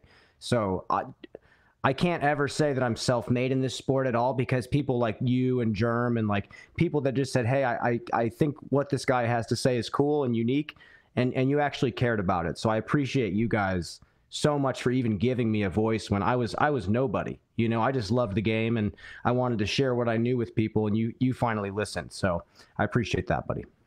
Yeah, man. Much love, my brother. Good night, guys. Man. Have a wonderful night, and good luck with all the new house stuff. All right. Thank you so much. I'll see you guys. All right. Take care. All right. Brian Earhart, ladies and gentlemen. Man, we got to get him back on the pod, dude. I already have a bunch of. He's so good on a mic, man. He really is. So good. You can just talk to him forever. My goodness. You know who else you can talk to forever? Our next guest, ladies and gentlemen. Coming in, the man himself, Calvin. What's up, brother? Nothing much. How are y'all doing? Are you in Florida? You back home? Yeah, I just got home yesterday evening, and today I've just been, unpacking the car and doing laundry and stuff. So nothing too exciting, but I'm finally home. What's the temp like down there right now? Today was pretty nice. Yeah, I don't know exactly what it was, but it was probably in the 70s somewhere today. Ooh. That's nice. Yeah, it's freaking. I don't know why it's so hot here, but it's very hot right now in Vegas. I was not expecting it to be as hot as it was down here. But shall we jump into it? Because this is the topic everyone's talking about.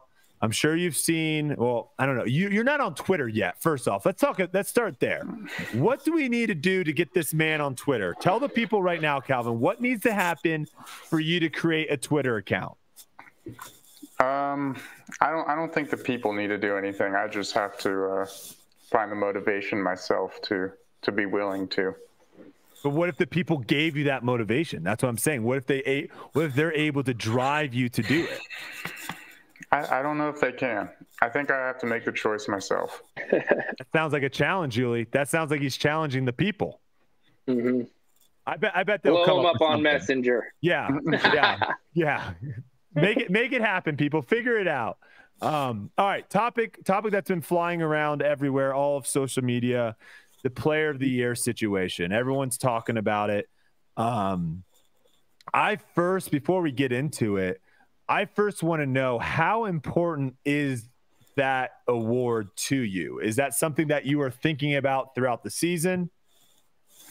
I don't think it was something I was thinking about throughout the season. It was definitely something I was thinking a little bit about coming down the end of the stretch, but as a whole, you kind of have to look at every event as its own little thing. I mean, the bigger picture, however that plays out, it plays out. But I don't. In the past, I would say I wouldn't have cared at all, but I do have some incentives locked in on my current deal to where it would be nice to win. But I mean, at this point, I've done what I've done, and I'm not actually completely sure how they're all decided. I know the PDJ has a point system. Pro Tour, I don't know. Vote. I think it's vote. I think it's media, gotcha. And I think it's a media vote with players as well. It's Pro Tour. I think the PDGA does have a point system. Yeah. So I don't even know which one matters more. Which one do we care about? Which one do you care about? Both, if he has incentives for him. Well, is it for either? Is your incentive for either one, or is it specifically for one of those? I'd have to go check on how it's written, but I think it's either. Oh, okay. Wow. Oh, nice. All right. All right. So I'm gonna throw this graphic up first. We're gonna take a peek at this graphic, because Calvin, I am on your side. You have to convince this man next to me, because he is not on your side. He is an enemy. I am on Team Calvin. He is not. Looking at this graphic. Why would you paint that picture? What do you mean paint? That's what it is. You literally said he shouldn't be Player of the Year. What do you want me to say? He can go back and watch the tapes. we have this post from Foundation. Who would win Player of the Year? You got Player A, 3 elite wins, 2 silver wins, 72,000 earned, 8 podiums. Player B, 2 elite wins, 1 silver win, 93K earned, 13 podiums. Player C, 2 major wins, 13 top 10s, 92K, 8 podiums. I want to put a little asterisk before we get Yuli's answer here. I want to put a little asterisk. I thought it was very interesting that whoever made this graphic, I don't know who it was, they decided to, for player C, put 13 top 10s, but decided not to put 22 top 10s for player B. I thought that was a very interesting move that they didn't do that. So, Yuli, looking at that, who are you picking as your player of the year? Well, I'm a player myself, so I'm player biased. When I look at those, there's an obvious one that I would trade. I would trade none of the others for. The 2 majors as a player, I would take that over the other 2 for sure. But is that the question, though? The question isn't what season would you rather have. The question is who had a better season. I think those 2 things are very different. Do you, Calvin? Do you agree with me that those 2? Because I think you would. I think you would trade different. Player of the Year for 2 majors, right? For sure, but I don't think they're necessarily the same because, like, I could look back in the past 10 years, and if I could trade seasons, I would always trade with whoever won Worlds because that it is a major, but it has way more value to us than any other major. So yeah. Like, if you're just looking at, like, what season would I trade for, I'm always going to choose whoever won Worlds. So that's not necessarily the only thing to look at. Because I think you have to do the crazy theoretical of, like, you win 2 majors and you miss cash at every single event, right? I think all of us are picking that person season, like, to have. But they don't necessarily have the best season. Bring up the profile again.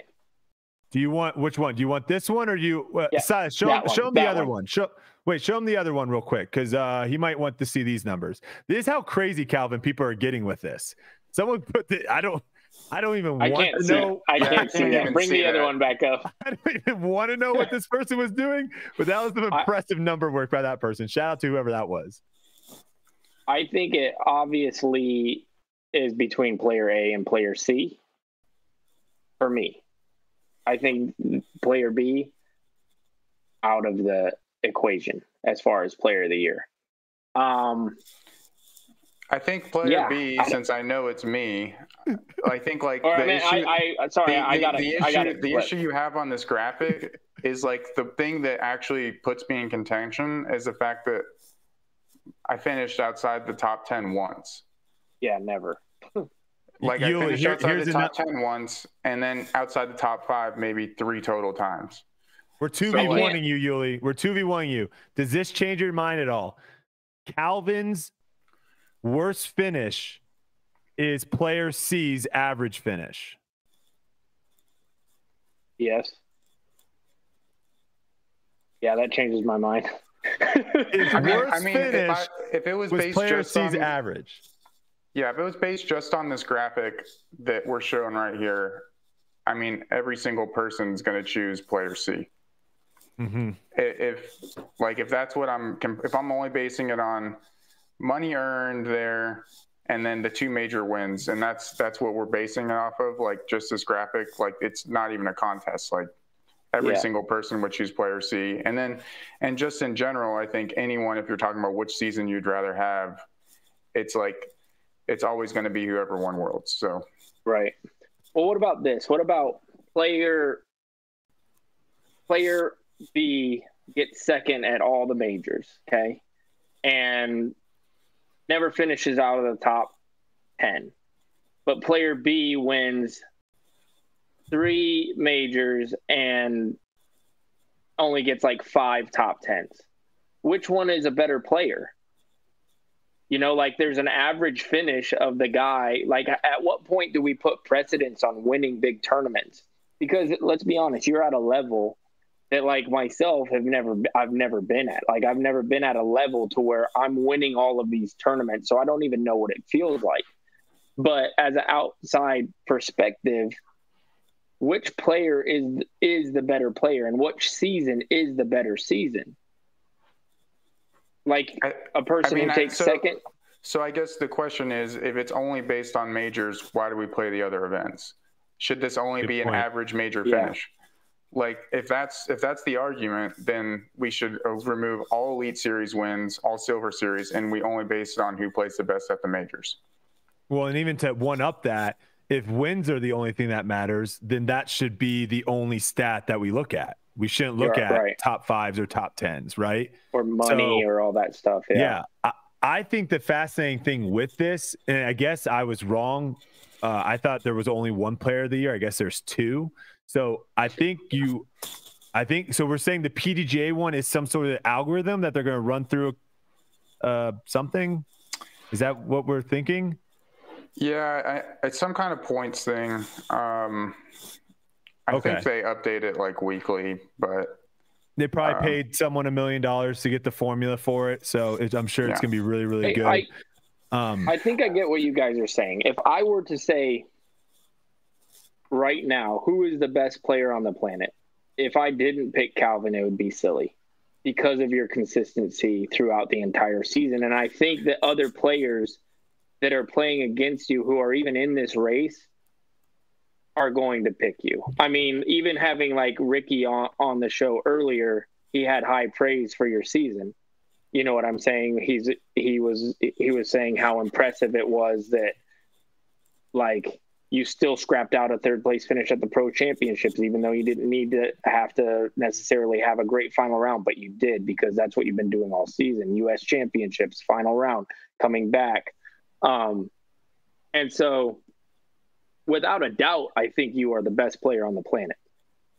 And I don't think there's an argument to be had for that. Is that the same as player of the year? That's the question. But if you want player of the year to just be based on which season you want the most, it's always going to be based on who wins worlds. Yeah, so you're awarding the same award for world title and player of the year. I agree. I think you guys are changing my mind here. Because if Kyle Klein, let's say Kyle Klein would have won worlds, I think he gets thrown into the equation of player of the year for some people, right? Because now he won USDGC and worlds. So it's like, I don't know. The reason why I like it right now, and I think this is a good thing because we actually have conversation. You're gonna have a bunch of people, going up for their, who they're fans of and all this. I think it's an interesting conversation because just in this, we're all kind of trying to figure out what we think it should mean. And I think that's a cool thing of like everyone has a different idea. I mean, some people think a major is worth like 4 elite events. Like that's in their mind. That's what they think it should count for. Like one major should equal 4 elites. So it is a tight race. I think Isaac winning worlds made it a tight race. If he didn't, I think Calvin, you run away with it pretty easily. You're still my pick, but I guess we'll see. Shifting. Do you one last question? Do you feel like the best player on the planet? Like when you look at yourself in the mirror, are you like, I'm the guy to beat every single weekend. I'm the number 1 player in the world. That's a good question. I guess I don't really ever self-reflect like that. I don't. Sure. Well, you don't have to because you go out there and you do it. Yeah. I mean, I know where I was all year, and I know I was competing at the top. But, I mean, also, like, my season was also kind of a function of what my goal was going in, and that was to stay present at every single event and every single round I played and never give up. And that's something I've had issues with kind of in the past where I've just, like, I would struggle and I'd be at contention and I just would kind of check out. But I didn't want to do that this year, and I kind of proved to myself that I could do it, but it was also kind of like maybe the most mentally taxing year for that reason. Sure. But yeah, I don't even remember what the question was, but it's just you're the player of the year. That's the thing. I do want to shout out Michael Taylor real quick, one of the Tour Life crew guys. this is the key thing. We need to know who the media is. They have a media vote. We need to know who the media is and who they vote for. We can't be having people hide behind their votes and not being accountable. So that should be something that we should know, I think, in the future. I don't think we will, but it should be. All right. This was a question sent in. Oh, yeah. I have one more question. Do you think that the World Championship should just be eliminated? Do you think it's a problem that there's one tournament that is just so high above all the others? Because you made a good point when you were saying I would trade any of my seasons for a world title. And that's kind of what our sport has done with the World Championships, is it's put it on this crazy high pedestal to where that is the end all be all for titles. Yeah, I do think that is an issue in our current layout of our tournaments. Like Worlds does have higher precedent. Like it has the same designation as Champions Cup, European Open, and USDGC, but like you can look at anyone's bonus structure or pretty much anything related to how a company is going to view it, and Worlds is basically worth double all those other ones. So I do think that's an issue, and I think part of it's just because of it's called the World Championships. How is that not worth more than the United States Disc Golf Championship or the European Open? Like that. I don't know if it should be eliminated. I guess I don't know. I just think we need to start looking at it as like that is a major just as much as everything else. Yeah. I mean, whether or not someone wants to win that one more or not, I guess that can be up for debate, because I don't know if in golf, like I'm sure people. They would rather win a green jacket, right? For everyone. Yeah, it's different for everyone. Is Augusta like the one everyone wants to win? No. It depends. Like if you're a European player, like if you played in Europe growing up and stuff, the Open is the one that you really want to win. And then I would say some people, it's a toss up for a lot between Augusta, the Masters, and the U.S. Open. No one wants to win the PGA. That's an unanimous fourth. But yeah, those three are all pretty much up there. It just depends on who you are. But the World Championship, you're right. The World Championship, it's clear. It's the number one, and there really isn't a close number two. Yeah, because it's not money that decides it. I mean, the Pro Tour Championships provides the biggest payout out of all of them, and I know, Calvin, I don't know how you feel about this, but I would rather win any major compared to the Pro Tour Championships, personally. Yeah, I think currently at this stage, I would agree. I think the Pro Tour Championships could possibly build into something, maybe one day, but it's just kind of too new of an event, and it doesn't switch the World Championships just to the Pro Tour Championships, make it a major. There's our 4 majors. Problem solved, baby. I'm going to get roasted for this, dang it. Couldn't have said that. I was saying that they should have Worlds like every 2 years or something, and people didn't like that, but that would make it different from the other majors, I guess, than having it every year. It is a problem, though. People don't want to say it, but it is a problem. Or we have the World Championships, but it's a team event, and we just play the rest of the world. Hate that. Oh, crap. Come on. Yeah, absolutely hate that. All right. We got a question here from Kevin on Twitter. He wants to know, do Pro Tour points actually matter? Calvin was by far the points leader this year, and for that he received a trophy and a stroke lead for Tour Championship for only 2 rounds. Should they find a way to make Tour points really matter, or should they do away with them? And then I wanted to add real quick on this too. Wasn't there like a certain point in time where like you couldn't gain any more points? Yeah. Like you almost had maxed your points out, so like playing tournaments didn't even matter. Yeah, so I mean, do Pro Tour points matter? I mean, yes, you need them to get into the Pro Tour finale, which we're trying to do. But I mean, there's so many parts to that. Do I think it truly mattered in the finale this year? Not really. Like, I mean, I basically had to play 2 rounds to get to the semis, which in years past, I just got a bye to the semis. So they basically just made me play to get to where I used to get to for free. But like, it was basically a given with 6 strokes at Nevin. But I don't know. Currently, I don't think it's really that big of a deal. But I also think the points, if they want it to be a bigger deal, like either that strokes advantage needs to like exist throughout the entire event, or there needs to be a separate payout. But I also think the points, like the system we currently have, is broken with drops. Like you have a points race, and if you do good at the beginning, like you essentially have to start beating yourself in your prior events. And if someone else was doing bad at the beginning of the year, they can just gain on you even if you're playing better than them, which doesn't really make sense to me. But I don't know. Well, let's jump in a little bit more on what you were talking about, the reset. Were you a fan of the reset this year? No, I definitely wasn't a fan of the reset. I would have told you that before the event. I honestly would have rather just gone in and played a 4-round tournament from scratch, even with everyone there, than like have a 2-round tournament. I just don't feel like it's basically when you have a 2-round tournament, if you get off hot the first round, you're kind of in the driver's seat, which we kind of saw. You know, I don't think it yields like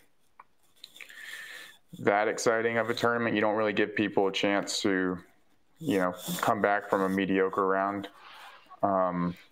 It's really just a sprint, which if that's what they would like, that's cool. But I personally wasn't like the biggest fan of it. My thoughts, as far as like tweaks, because Jeff Spring did say that they are probably going to bring this format back next year, but there will be some tweaks. Things that I would like to see is a bigger gap. So not necessarily a bigger gap between 1 and 2. You can still, because was the gap only 2 strokes or was it 1 stroke? Did they go 6 to 4 or 6 to 5? It was 6 to 5. 6 to 5. Okay. Yeah. So I might even like to see that go to 2, but maybe go leader at 10, and then the bottom guys stay at even, and then go kind of down the line there, and then 4 rounds, no reset, no cut. So everyone plays 4 rounds because there's only 30, 30, how many people made it this year? 32? 30, was it 32? Yeah, 32. 32. There's only 32 people. There's no reason to cut the field to like, hey, we need to cut the field and make sure they're like, no. Play 32 people, 4 rounds, and then a bigger separation of scores. Does that sound like something that's more exciting to play next year? Or am I off on something? Wait, so you're just saying bigger separation, no one gets cut? Everyone plays, no one gets cut, all 4 rounds, and no reset. Yeah, I mean, that could be exciting for sure. I mean, I guess that's very similar to how the FedEx Cup does it. They pretty much have their handicaps and they go in and play a 4-round tournament. I proposed a format to the Pro Tour as well. If like they really enjoy their cuts, you could do a strokes advantage, and then every day you cut the bottom 8 players. So then there's always people fighting on the bottom, and then there's always people fighting at the top to win as well. But both of those formats sound fine. I feel like the reset kind of was a weird thing. It was like you're basically playing a mix between a stroke play and then like a bracket style tournament, and it just didn't feel very cohesive. And I don't think it worked as far as coverage wise goes, because all the big names, like the top players in the field, we weren't even watching them. Yeah, on day 2, for sure.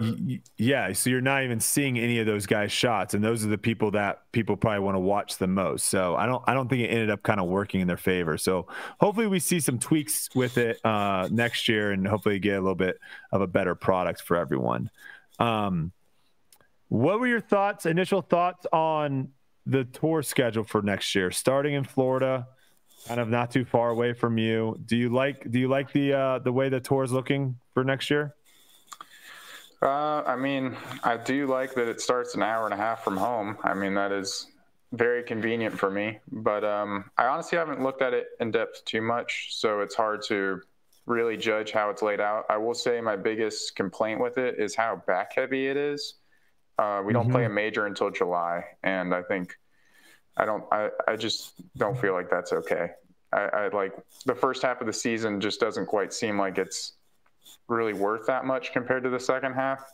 So I wouldn't be surprised to see people taking some time off in the first half just to make sure they're healthy for the second half, where it seems to be all the biggest events are. What was your favorite tournament that you played this year, and which ones are you looking forward to the most next year? I always enjoy playing Maple Hill. That's like my favorite course on tour. So that's an obvious one to go back to. I've really enjoyed playing out in Norway at PCS. Oh yeah, that's a pretty cool place to go and sightsee. And then other places that I enjoyed this year, I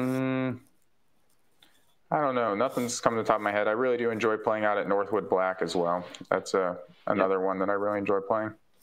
Yuli, do you have 10 minutes? You have 10 minutes left? Okay, I want to, Calvin, if you don't mind, you're going to co-host this. Just going to throw you on the spot. Yuli's going to have to leave here, but me and you will co-host it to finish out the show.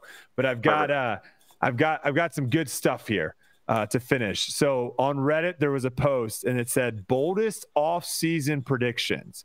And I went through and looked at the ones that kind of got upvoted the most and picked my favorites from there. So I want to hear both of your guys' initial reactions to these bold off-season predictions. Okay. First one, my prediction is that this offseason is not going to be as exciting as the last few seasons. I think the COVID boom is officially over, and it's for the most part back to normal. Don't expect any crazy contracts like in previous years.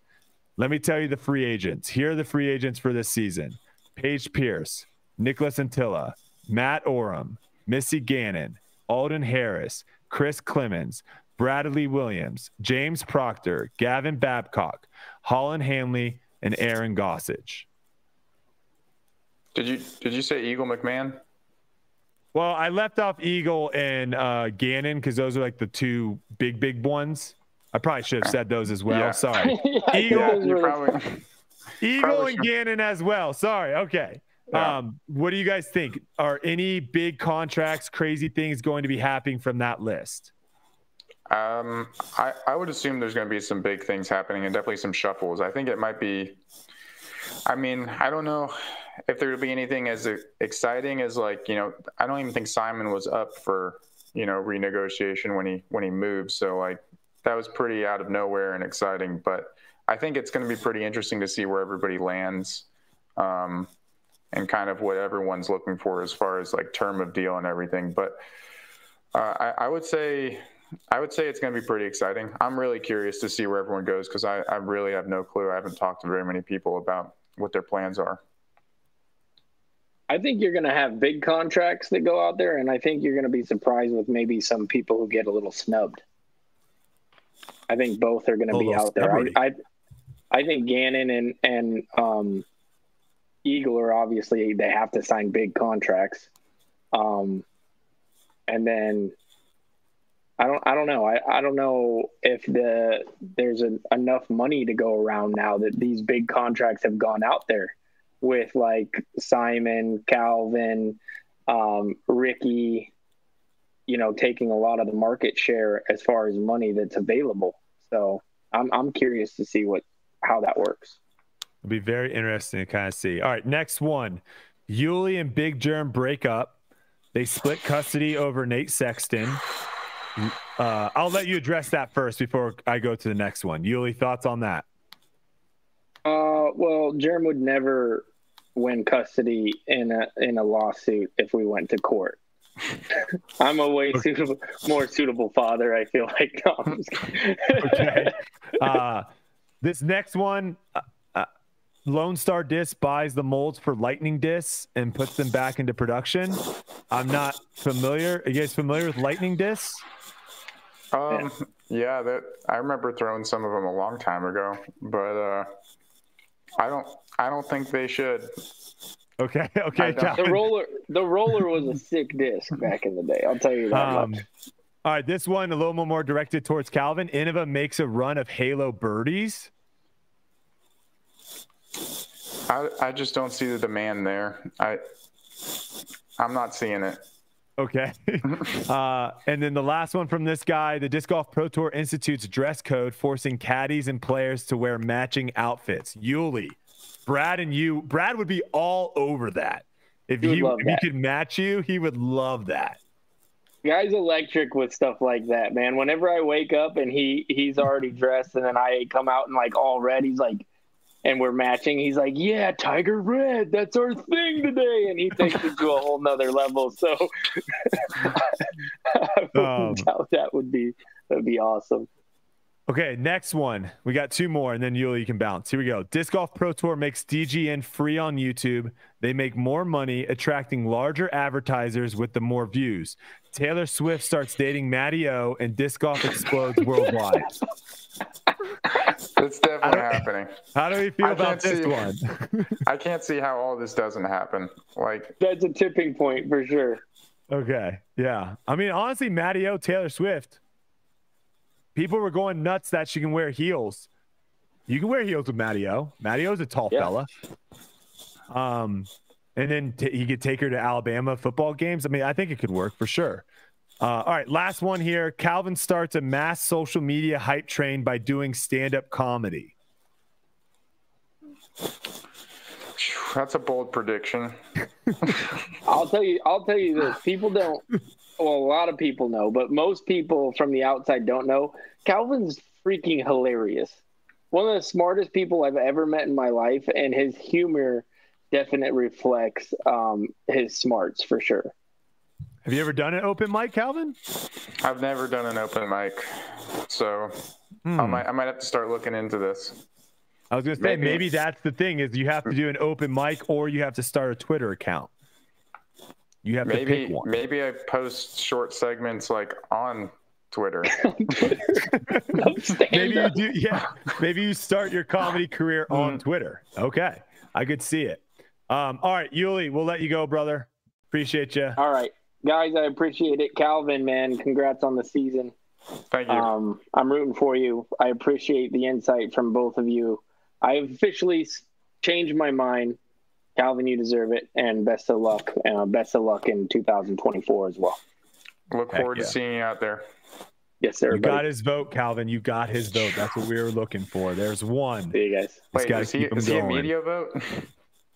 I think we get player votes. Do we not? Do we not get a vote on anything? I don't know. I'm just getting slammed with this comeback player of the year email. Like, I've gotten it 10 times to nominate someone. Who am I nominating? I nominated Isaac, though. So I don't know. I'm sorry. No, I'm just kidding. I'm kidding. I don't think Yuli knows what any of these awards actually mean. I think that's what I'm starting to realize. I feel like Yuli is a good candidate for comeback player of the year. Oh, Dark Horse Yuli. Dark Horse. I gotta get out of here. Yeah, you guys are trolling Ricky's me my at most this improved. point. Ricky's my most improved player. There you go, Yuli. I'll see you guys. All right. All right. A few things left on the docket here, Calvin, that we can run through. And I would love to get your perspective on these. Okay. This was sent in by someone, local course to them. I don't know what course this was. Could be a disaster, though. The city decided to put a playground, and we'll have Size throw it up here real quick. They put a playground right in between the tee pad and the basket, and then we can show you the reverse angle from the basket's perspective. Okay.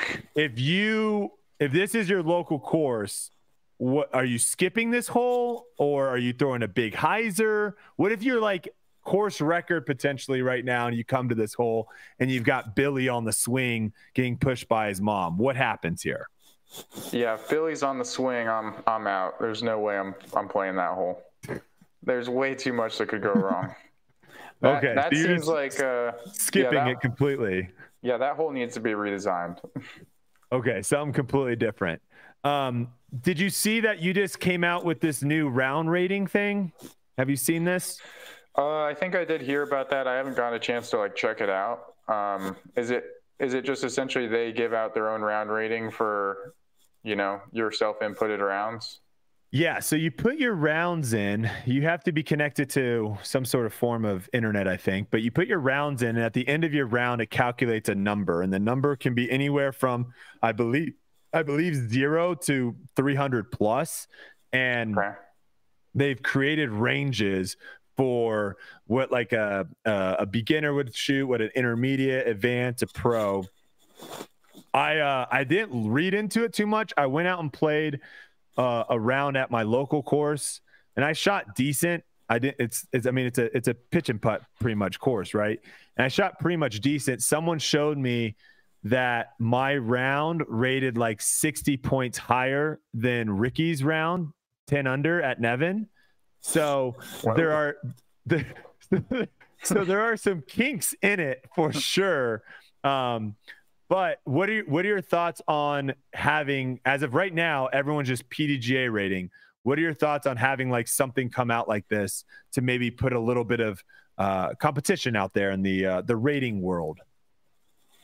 I mean, I think it's cool. I mean, there's a ton of like casual disc golfers out there that, maybe use UDisc and, aren't always out there playing PDGA tournaments. So if there's like a system that kind of gives them a better idea of how their skills are stacking up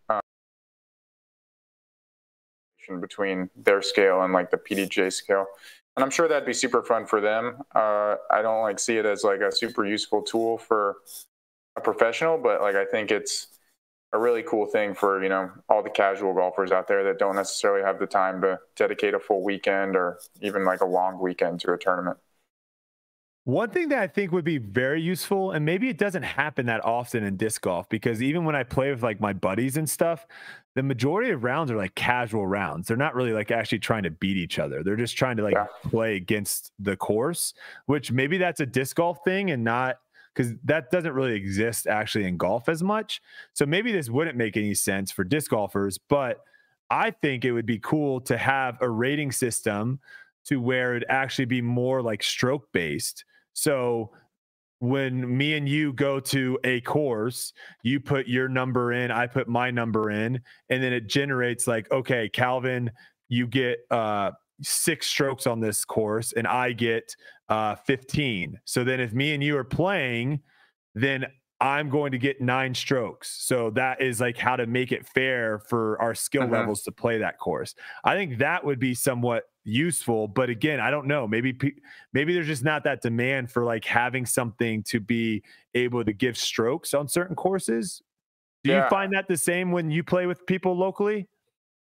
Yeah, I mean, I feel like most of the time I'm playing a casual round. I'm not necessarily, out there scoring, but I could see where that could be pretty interesting as well, being able to generate a handicap depending on who you're playing against and the course, because I think all that kind of does matter as far as what the handicap might be. But I think that'd be super fun, and I think that would be entertaining to actually go out there and compete against your friends with a handicap. It would make it exciting for everybody. Yeah.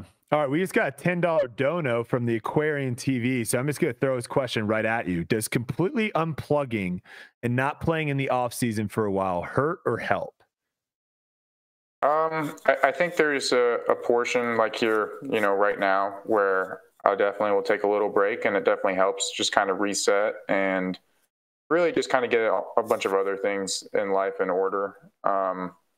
But I still do play in the off season, and it just slowly ramps up as you get closer and closer to the season. So I do think you need to be playing, for a good period of time before the season starts to make sure you're sharp and all your skills are there. But I definitely do think there is a place for, rest and time to get away from the game.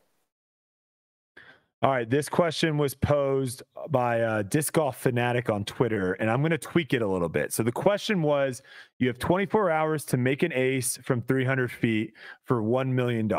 If you don't do it, you can't play disc golf ever again. Now, that obviously you're taking that. How many aces did you have on season this year? I just had one ace, during the tour season, but I had a couple other throw-ins. I thought you had 2 aces at least. No, you only had 1? What about Northwoods practice round? How many? Oh, yeah. I forgot about those. Okay, so you're clearly taking the $300, right? That's not even not the 300. You're clearly taking that bet. 300 feet, you have 24 hours to ace. You're clearly taking that. Yeah, so what I want to know is we're going to take out the you never get to play disc golf again, because to me that's lame. We're throwing you in jail. Actually, no, we're going to throw you in prison. Prison's worse. We're throwing you in prison for 1 year. So 1 year of prison. What? I still think you're doing 300 feet, right? I think I could do 300 feet. I think, I find a 300 foot what's your wide limit? open hole. Yeah, it's a wide open hole. Wide open hole. You have 24 hours. The question I have, because I think 300 feet's a no-brainer. 1 year in prison. Where do you stop? At what point do you say, I'm not doing that? How far? What's your max? My max distance on that bet would probably be 350. You're not doing 400 with a little eagle? Nope, definitely not. 24 hours? Do you know how many times you could throw at that? A lot. But do you know how different your throw is going to be at hour 18 than it is on hour 1? Well, hopefully you don't. Yeah, hopefully you don't have to deal with hour 18. I know. Hopefully you don't. But wait, this person's telling me that jail's way worse than prison? Wait, do I have it backwards? I don't know. I haven't been to either yet, so.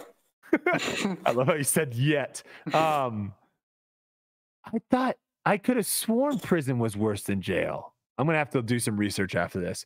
All right, moving on. Next question. This comes from Christopher Sanders. He says, I know you said you were retired from this, but would you please rate this trophy my buddy Slippery Saucers put together for an upcoming tournament? Like I said, I am retired. I can't rate trophies, but Calvin is here to take the mantle for me. So here, Calvin, I want you to give your rating out of 10 of these trophies. Silas, roll through the photos. MA3 first place. Oh, it's a Halloween tournament. Yep. Wait, you gotta see all the photos. You got more. Okay. You gotta roll through the photos. We got another one here. The backside, or I don't know what that is. That might be the. All right.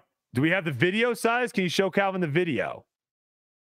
There is a video that shows what these look like when they're in their full display. We don't have the video. That's fine. You can put light, like a pump. What do you call those? Jack-o'-lantern? Yeah. Basically a jack-o'-lantern, essentially. Mm-hmm. So what are we rating this? I'm guessing this is, a local like B tier or something, maybe a C tier. Mm-hmm. And I think the tier of the event does matter for this rating. It is the Bootastic Banana Open. Shout out. I'll give it a solid 7. Okay. Solid 7. I'm going to give it 7 out of 10 because like if this was my trophy for an Elite Series, it would be much lower.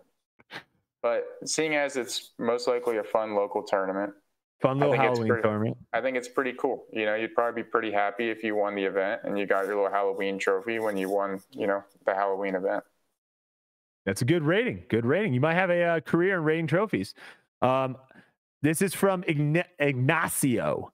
Based on the fact that Hunter can't beat 68 at New London, what do you think the average pro score would be? So to catch up all the people listening and maybe Calvin as well, Hunter has been doing a series at the course New London, which will host the 2024 World Championships. And his goal is to break 68, which is the par. So he's just trying to shoot under par or better. He's been doing this. I think he's been doing it all year. I could be wrong, but it feels like he's been doing it all year. I think he attempts it once every month, and he's never gotten close. Like it just never has gotten even sniffing it. Calvin, I know you. I don't think you did. You play New London on your way down to USDGC? I have not. I've never played New London. I don't even think I've watched any coverage of it, so I'm not very familiar with the course. Just throw out a number. Just throw out a number. What do you think the average pro? And then I'll throw my number. I've played it a couple times. So what the average? What do you think the average pro? Yep, New London. So are you just asking like what the average is going to be like when we go through for Worlds? Yeah, we'll say that. That should be fine. Oh wait, but Worlds is like weird. It's got so many players, so it's going to be worse than normal. I don't really know how good Hunter is either, but I'm going to say it's going to average over par. Yeah, I think I'm gonna say 72 will be the average at the World Championships. Okay. I'm gonna go 74. Okay, I'll say so 74. Really now if it was a lead event, I would probably go more on the side of like one under, one to even, I would say. But like you said, with it being Worlds, there will be a bunch of people that absolutely just blow up out there. You will see double digits on hole 10 or on hole 6. There will be people that take double digits on that hole for sure. All right. Next question here is, we got another one from the Aquarian TV. Is Calvin allowed to sign a Brixton card if some rando brought him one? Yeah, I can sign the Brixton card. Right. You can do it. There you go. All right, this is from Greg J. Barber. Would love to hear what big off-season plans you and Yuli have. You are now Yuli. And if there's any opportunities for fans to connect with you guys. How can they connect, Calvin?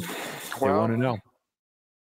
You know, currently I don't have like any huge off-season plans as far as connecting with the fans. That could change. You know, I have had some ideas bouncing around with, you know, maybe doing a podcast or something with Melton, or, you know, maybe some YouTube videos. I'm not really sure.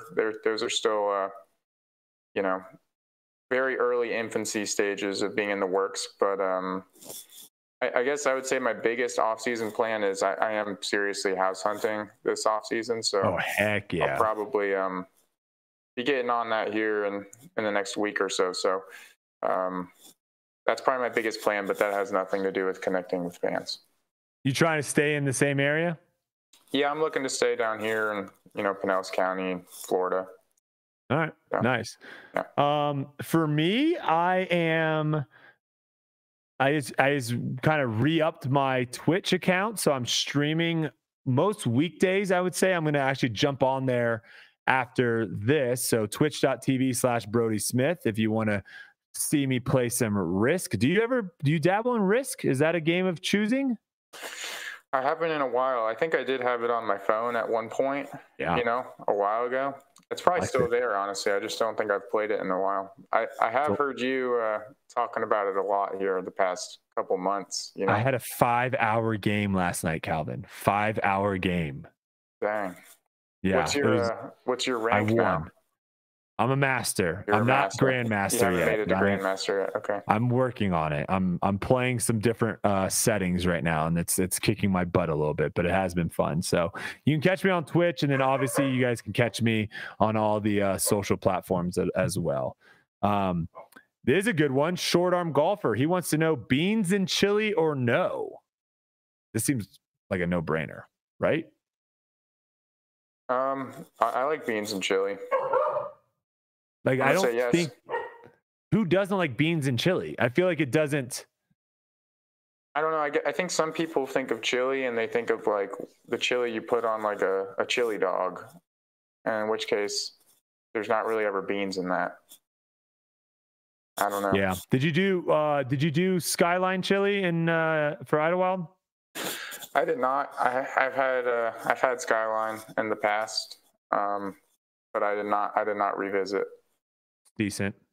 It's not my favorite. Nothing. I mean, they throw their chili on pasta and then they put a mountain of cheese on top of it. Yeah, I mean it's tough to make anything taste bad with that much cheese, I guess you could say, but for sure. Yeah, it is what it is. All right. So we talked earlier too about the spectator numbers being super low. Did you notice that when you were out there? Did you notice that there was way less people at the Tour Championship this year than there was last year? I definitely did notice like there weren't like a ton of people out there this year. I guess I didn't really think about it or compare it to last year. Okay. I wasn't out there at the course the final day last year either, so I don't know what the numbers were, what the numbers looked like out there. But gotcha. I did notice that this year's was, you know, kind of lackluster, and I don't know what the ticket prices were, but I think it's also probably just a little bit to do with it's right after, USDGC, and that's whatever, 35, 40 minutes away. So I feel like it's a tough ask to ask people to spend, back-to-back weekends watching disc golf, or just really anything for that matter. It's not often you see anyone, dedicate that much time back-to-back weekends to one individual thing. Definitely a lot to ask. MVP sometimes gets slammed, every year when it's time to sign up to volunteer. It seems like they always, there's always posts about their you have to pay to volunteer at MVP. And there was some spectator or volunteer issues at Nevin this year with, some volunteers just not showing up. And there was a post we talked about earlier. And I was curious how the PGA tournament, or how PGA tournaments do it, because if you have ever been out to a PGA Tour event, there are so many volunteers all over the place. And so I looked this up. Now, this is granted from a Sports Illustrated article back in 2020, so things might have changed between now and then. But it says that you pay to be a volunteer as well. $75 or more for a hat, a shirt, a water bottle, a hot dog, and a soft drink while working, and 4 tickets to the tournament that you can't give away. So that might be like the future of like getting more volunteers out, is having them pay something to be able to volunteer, but then getting stuff in return. Do you think that's a good way of going about it versus just like hey, just put your name on a list and then show up? It's a good question. I don't know. I guess it would feel a little weird paying to volunteer, but I guess like for free tickets, like when you say you can't give those away, what does that mean? Like, why do you need 4 tickets then? I think it's like, so you can give like that might be like not to be able to sell maybe, or something. Okay. I mean, you have to have people come into the tournament with you maybe.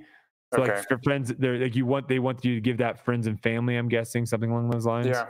I mean, it seems like a pretty reasonable trade-off at that point. And I could definitely see that, maybe being implemented in the future. I know it seems to work at MVP. I mean, they have their fair share of volunteers, and I mean, it's not too different than kind of what we have going now. I mean, I think UDisc volunteers get some stuff for volunteering as well. They should. A little swag bag.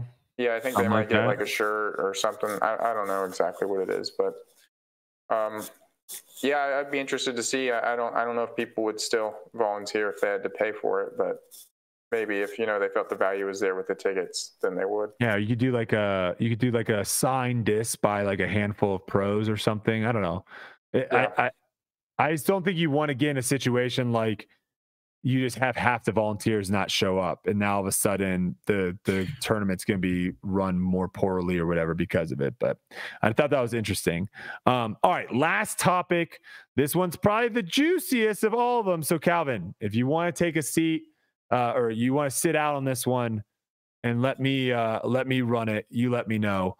So this was a product of more coverage. And I think this is something that we all are going to have to deal with.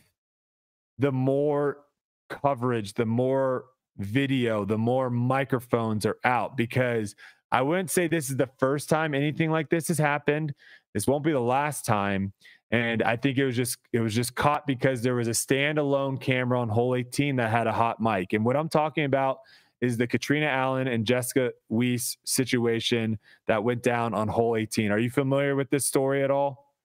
Yeah, I did hear about this story, the day it happened. So I am familiar with what went down between the two of them, and tensions seem to have gotten pretty high there. So I'll try to give as much information that I know. And since you were on the grounds, you might be able to fill in some gaps or correct me if I'm wrong. But I did reach out to both parties. I did reach out to Katrina Allen to get comment. I did reach out to Jessica Weese. And from the looks of it, and this is also what the UDisc, the one that was scoring, from the looks of it, the main issue here was Jessica thought she got a score, I believe an 8. Katrina thought she got a 10, and I think also Ella thought she also got a 10. And obviously on hole 18, there's a lot of OB. There's a lot of, situations there. So I think Jessica was struggling or, took a little bit longer, I guess, or something to count up her score. And when she did, it ended up that no one was right. And her score was actually a 9 instead of a 10 and an 8. And it seemed like some tensions were kind of high throughout the round. Katrina made it seem like it wasn't that big of a deal when she texted me back. It seemed like Jessica took a little bit more of offense to some of the words that were said. And if you're interested in like the actual stuff that was said, you can go to the Disc Golf Pro Tour's YouTube channel. The video is still up there. And it's the live stream on hole 18 if you really are curious. But it did seem like words were said between the two and, ended up having people storm off. I reached out to Ella Hansen as well, who also was one of the people. I don't know who the fourth person was, but Ella did not see my Instagram DM, so I didn't get a response from her. What I'll say, is that all right so far from what you heard? Yeah, I mean, that seems pretty right. I know there was definitely some conflict with their score. My first introduction to the whole situation was actually just sitting there watching the UDisc live scoring. The actual live stream was down at this point in time, I think. So you couldn't actually watch coverage, and I was kind of just waiting to see who was on the bubble and who was going to make it in FPO to the finals in round 3. But if you were sitting there watching UDisc, Jessica Weese's score was just fluctuating everywhere. There was UDisc scores submitted, I feel like everywhere from a double bogey to maybe a quadruple bogey, or maybe even worse on that hole. And it just kept changing, and it kept backing out farther. It was really wild to watch. And then to have no live stream to be able to back any of it up. That's kind of how I first got introduced to the situation. Cause then I was messaging some other people. I was like, do you know what's going on this right now? But, yeah, it seems for those that don't know, Jessica Weese was going into hole 18. She was far within the cut line. And, obviously now she's, depending on if she would have gotten an 8 or a 10, and ultimately she ended up getting a 9, she ended up missing the cut by 1, which cost her also $1,500, right? So I think that might have played into it. You're probably not super thrilled and happy that you just played poorly on the final hole and lost yourself $1,500, potentially even more, right? Yeah, I think that probably had a lot to do with it. Jessica's probably flustered with how she just played the final hole, and not realizing, or maybe she did realize she played herself out of it. I mean, Katrina's probably really frustrated that she played herself out of it as well. I know she was inside that cut line at one point during the round. And then, I think, you said, Ella was on the card. I know she played herself out, or I don't know if she was really in it ever, but I know she didn't play great. But, the fourth person was Stacy Ronsley. And she, I guess, who got in? She just made it in because of that. Wow. Because of that. So, my gosh. I could see that whole situation being pretty tense. It's the last event of the year, and there's a big cut going into the next round. All right. So 2 questions on this. 1, do you think more of this stuff is going to come up now that we are having hot mics? We are having just cameras. We're not having a camera in your face, right, on coverage. Mm-hmm. This situation, the camera was just shooting the basket. And so if you weren't aware of the camera, that was rolling live, you might not know, oh man, I shouldn't say this. Is this something that you think is going to happen more down the road? Stuff getting caught on hot mics, or stuff like this. Yeah, it's certainly more probable. The more cameras you have out there, the more likely they are to catch something that they might not have in the past. But I mean, there's generally plenty of stuff that happens on the course that's just not caught on camera. So I think more of it will happen. I don't think there's big confrontations like this necessarily very often. I could be wrong. I don't feel like I run across them. I don't hear about them like this. So, So I wouldn't say necessarily this will happen as often, but I think you'll definitely catch some blurbs of things being said as there's more cameras on more people. Second question, follow up. Is this is something that, Foundation has been, given the name TMZ sometimes with some of the stuff we discuss. Do you think this is a fair play story for media, or are things like this shouldn't be talked about?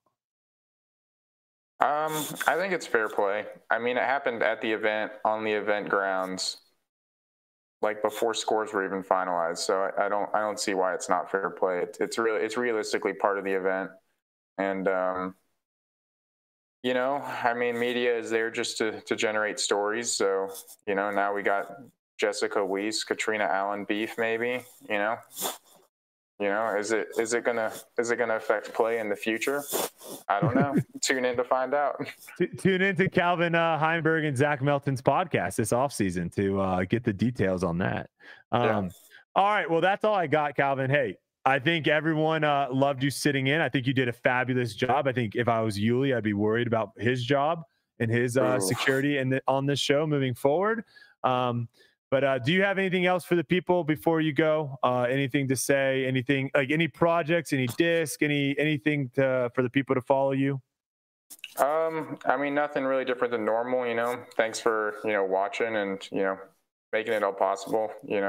If it wasn't for everyone out here, absorbing and consuming all the content in disc golf, I wouldn't have a job here. So I really am thankful for everyone. And if you'd like to support me, you can check out all my discs, whether it's at Innova, Millennium, Flight Factory, Squatch Bags. So, I'd like to thank all those people and you guys for making this a reality. Heck yeah. All right, Calvin, appreciate it, man. Thank you so much. And hopefully I'll see you maybe this off season when I head to Florida at some point. All right, sweet. Yeah. Keep me in the loop. Unless you want to come to a Raiders game, brother. I got a ticket every game. The offer's on the table. All right. I may take you up on that. You let me know what home game you want to go. And honestly, if Zach wants to go too, I can get a third ticket as well. So okay. you let me know. We can do a little Vegas trip. All right. I'll keep you in the loop on that. That sounds like fun. I hopefully see you on wrist too. So. All right. Sounds good. All right. Have a good night. All right, ladies and gentlemen, Calvin Heimburg, one of my favorite guests that we have on the show. And it's always a pleasure to get the ability to hear exactly his thoughts and stuff on that as well. All right. Couple of housekeeping things here. Tour Life crew, baby, going live and going strong as ever. Appreciate you guys. We're going to have a Tour Life crew only stream coming up for members only. And then we'll have a another Q&A, I think, at some point at the end of this month as well. So thank you for all the Tour Life crew, everyone in the chat. Appreciate all you guys a lot. Spotify and Apple listeners, this is a shout out to all you Spotify and Apple listeners. We are at 578 reviews on Spotify and 148 reviews on Apple. Thank you so much for everyone that has dropped a review and is enjoying Tour Life. We appreciate all this continued support from you guys. Tour Life job interviews. We're moving forward, folks. We are getting close. Next, this week, I'm kind of reviewing. We just went through the second process where they sent in some clips and some potential social media posts. So I'm going through those. Next week will be the interviews, and those will be shown not live. I don't think we're going to do them live because I think that's going to be rough. But I think we're going to chop together the interviews and put them on the Foundation Podcast YouTube channel right here. And I would love to hear your guys' thoughts because I think that has an impact, right? This is a position that, yes, they're going to be managing most of the social media on Tour Life, but they also might potentially be a third microphone at some point here. So I would love to kind of get an idea from what you guys like as well. Is Hunter going to be their boss? Yikes. Well, they will report to me. So yeah, so they won't have to. Well, I mean, who knows? We'll see. All right. That is going to be that. Hey, South Toe coming in hot here with the Tour Life Crew Recruit. Appreciate you. Silas, appreciate you behind the boards doing all that you do. And we appreciate all you guys listening. Really, we do. This was a fun idea that I had at the beginning of the season because I really wanted to somehow be involved more in the growth of disc golf and try to give the stories that need to be talked about a platform, try to give some players that I think deserve a bigger platform. And you guys have really made this show into something absolutely special. We're going to continue it this off season. We've got some awesome guests coming up, and we can't wait to see. And if disc golf is headed the way that it's been headed the last several months, I can't wait to kind of see what next storylines break for us to cover right here on Tour Life. And with that being said, we'll see you guys next week.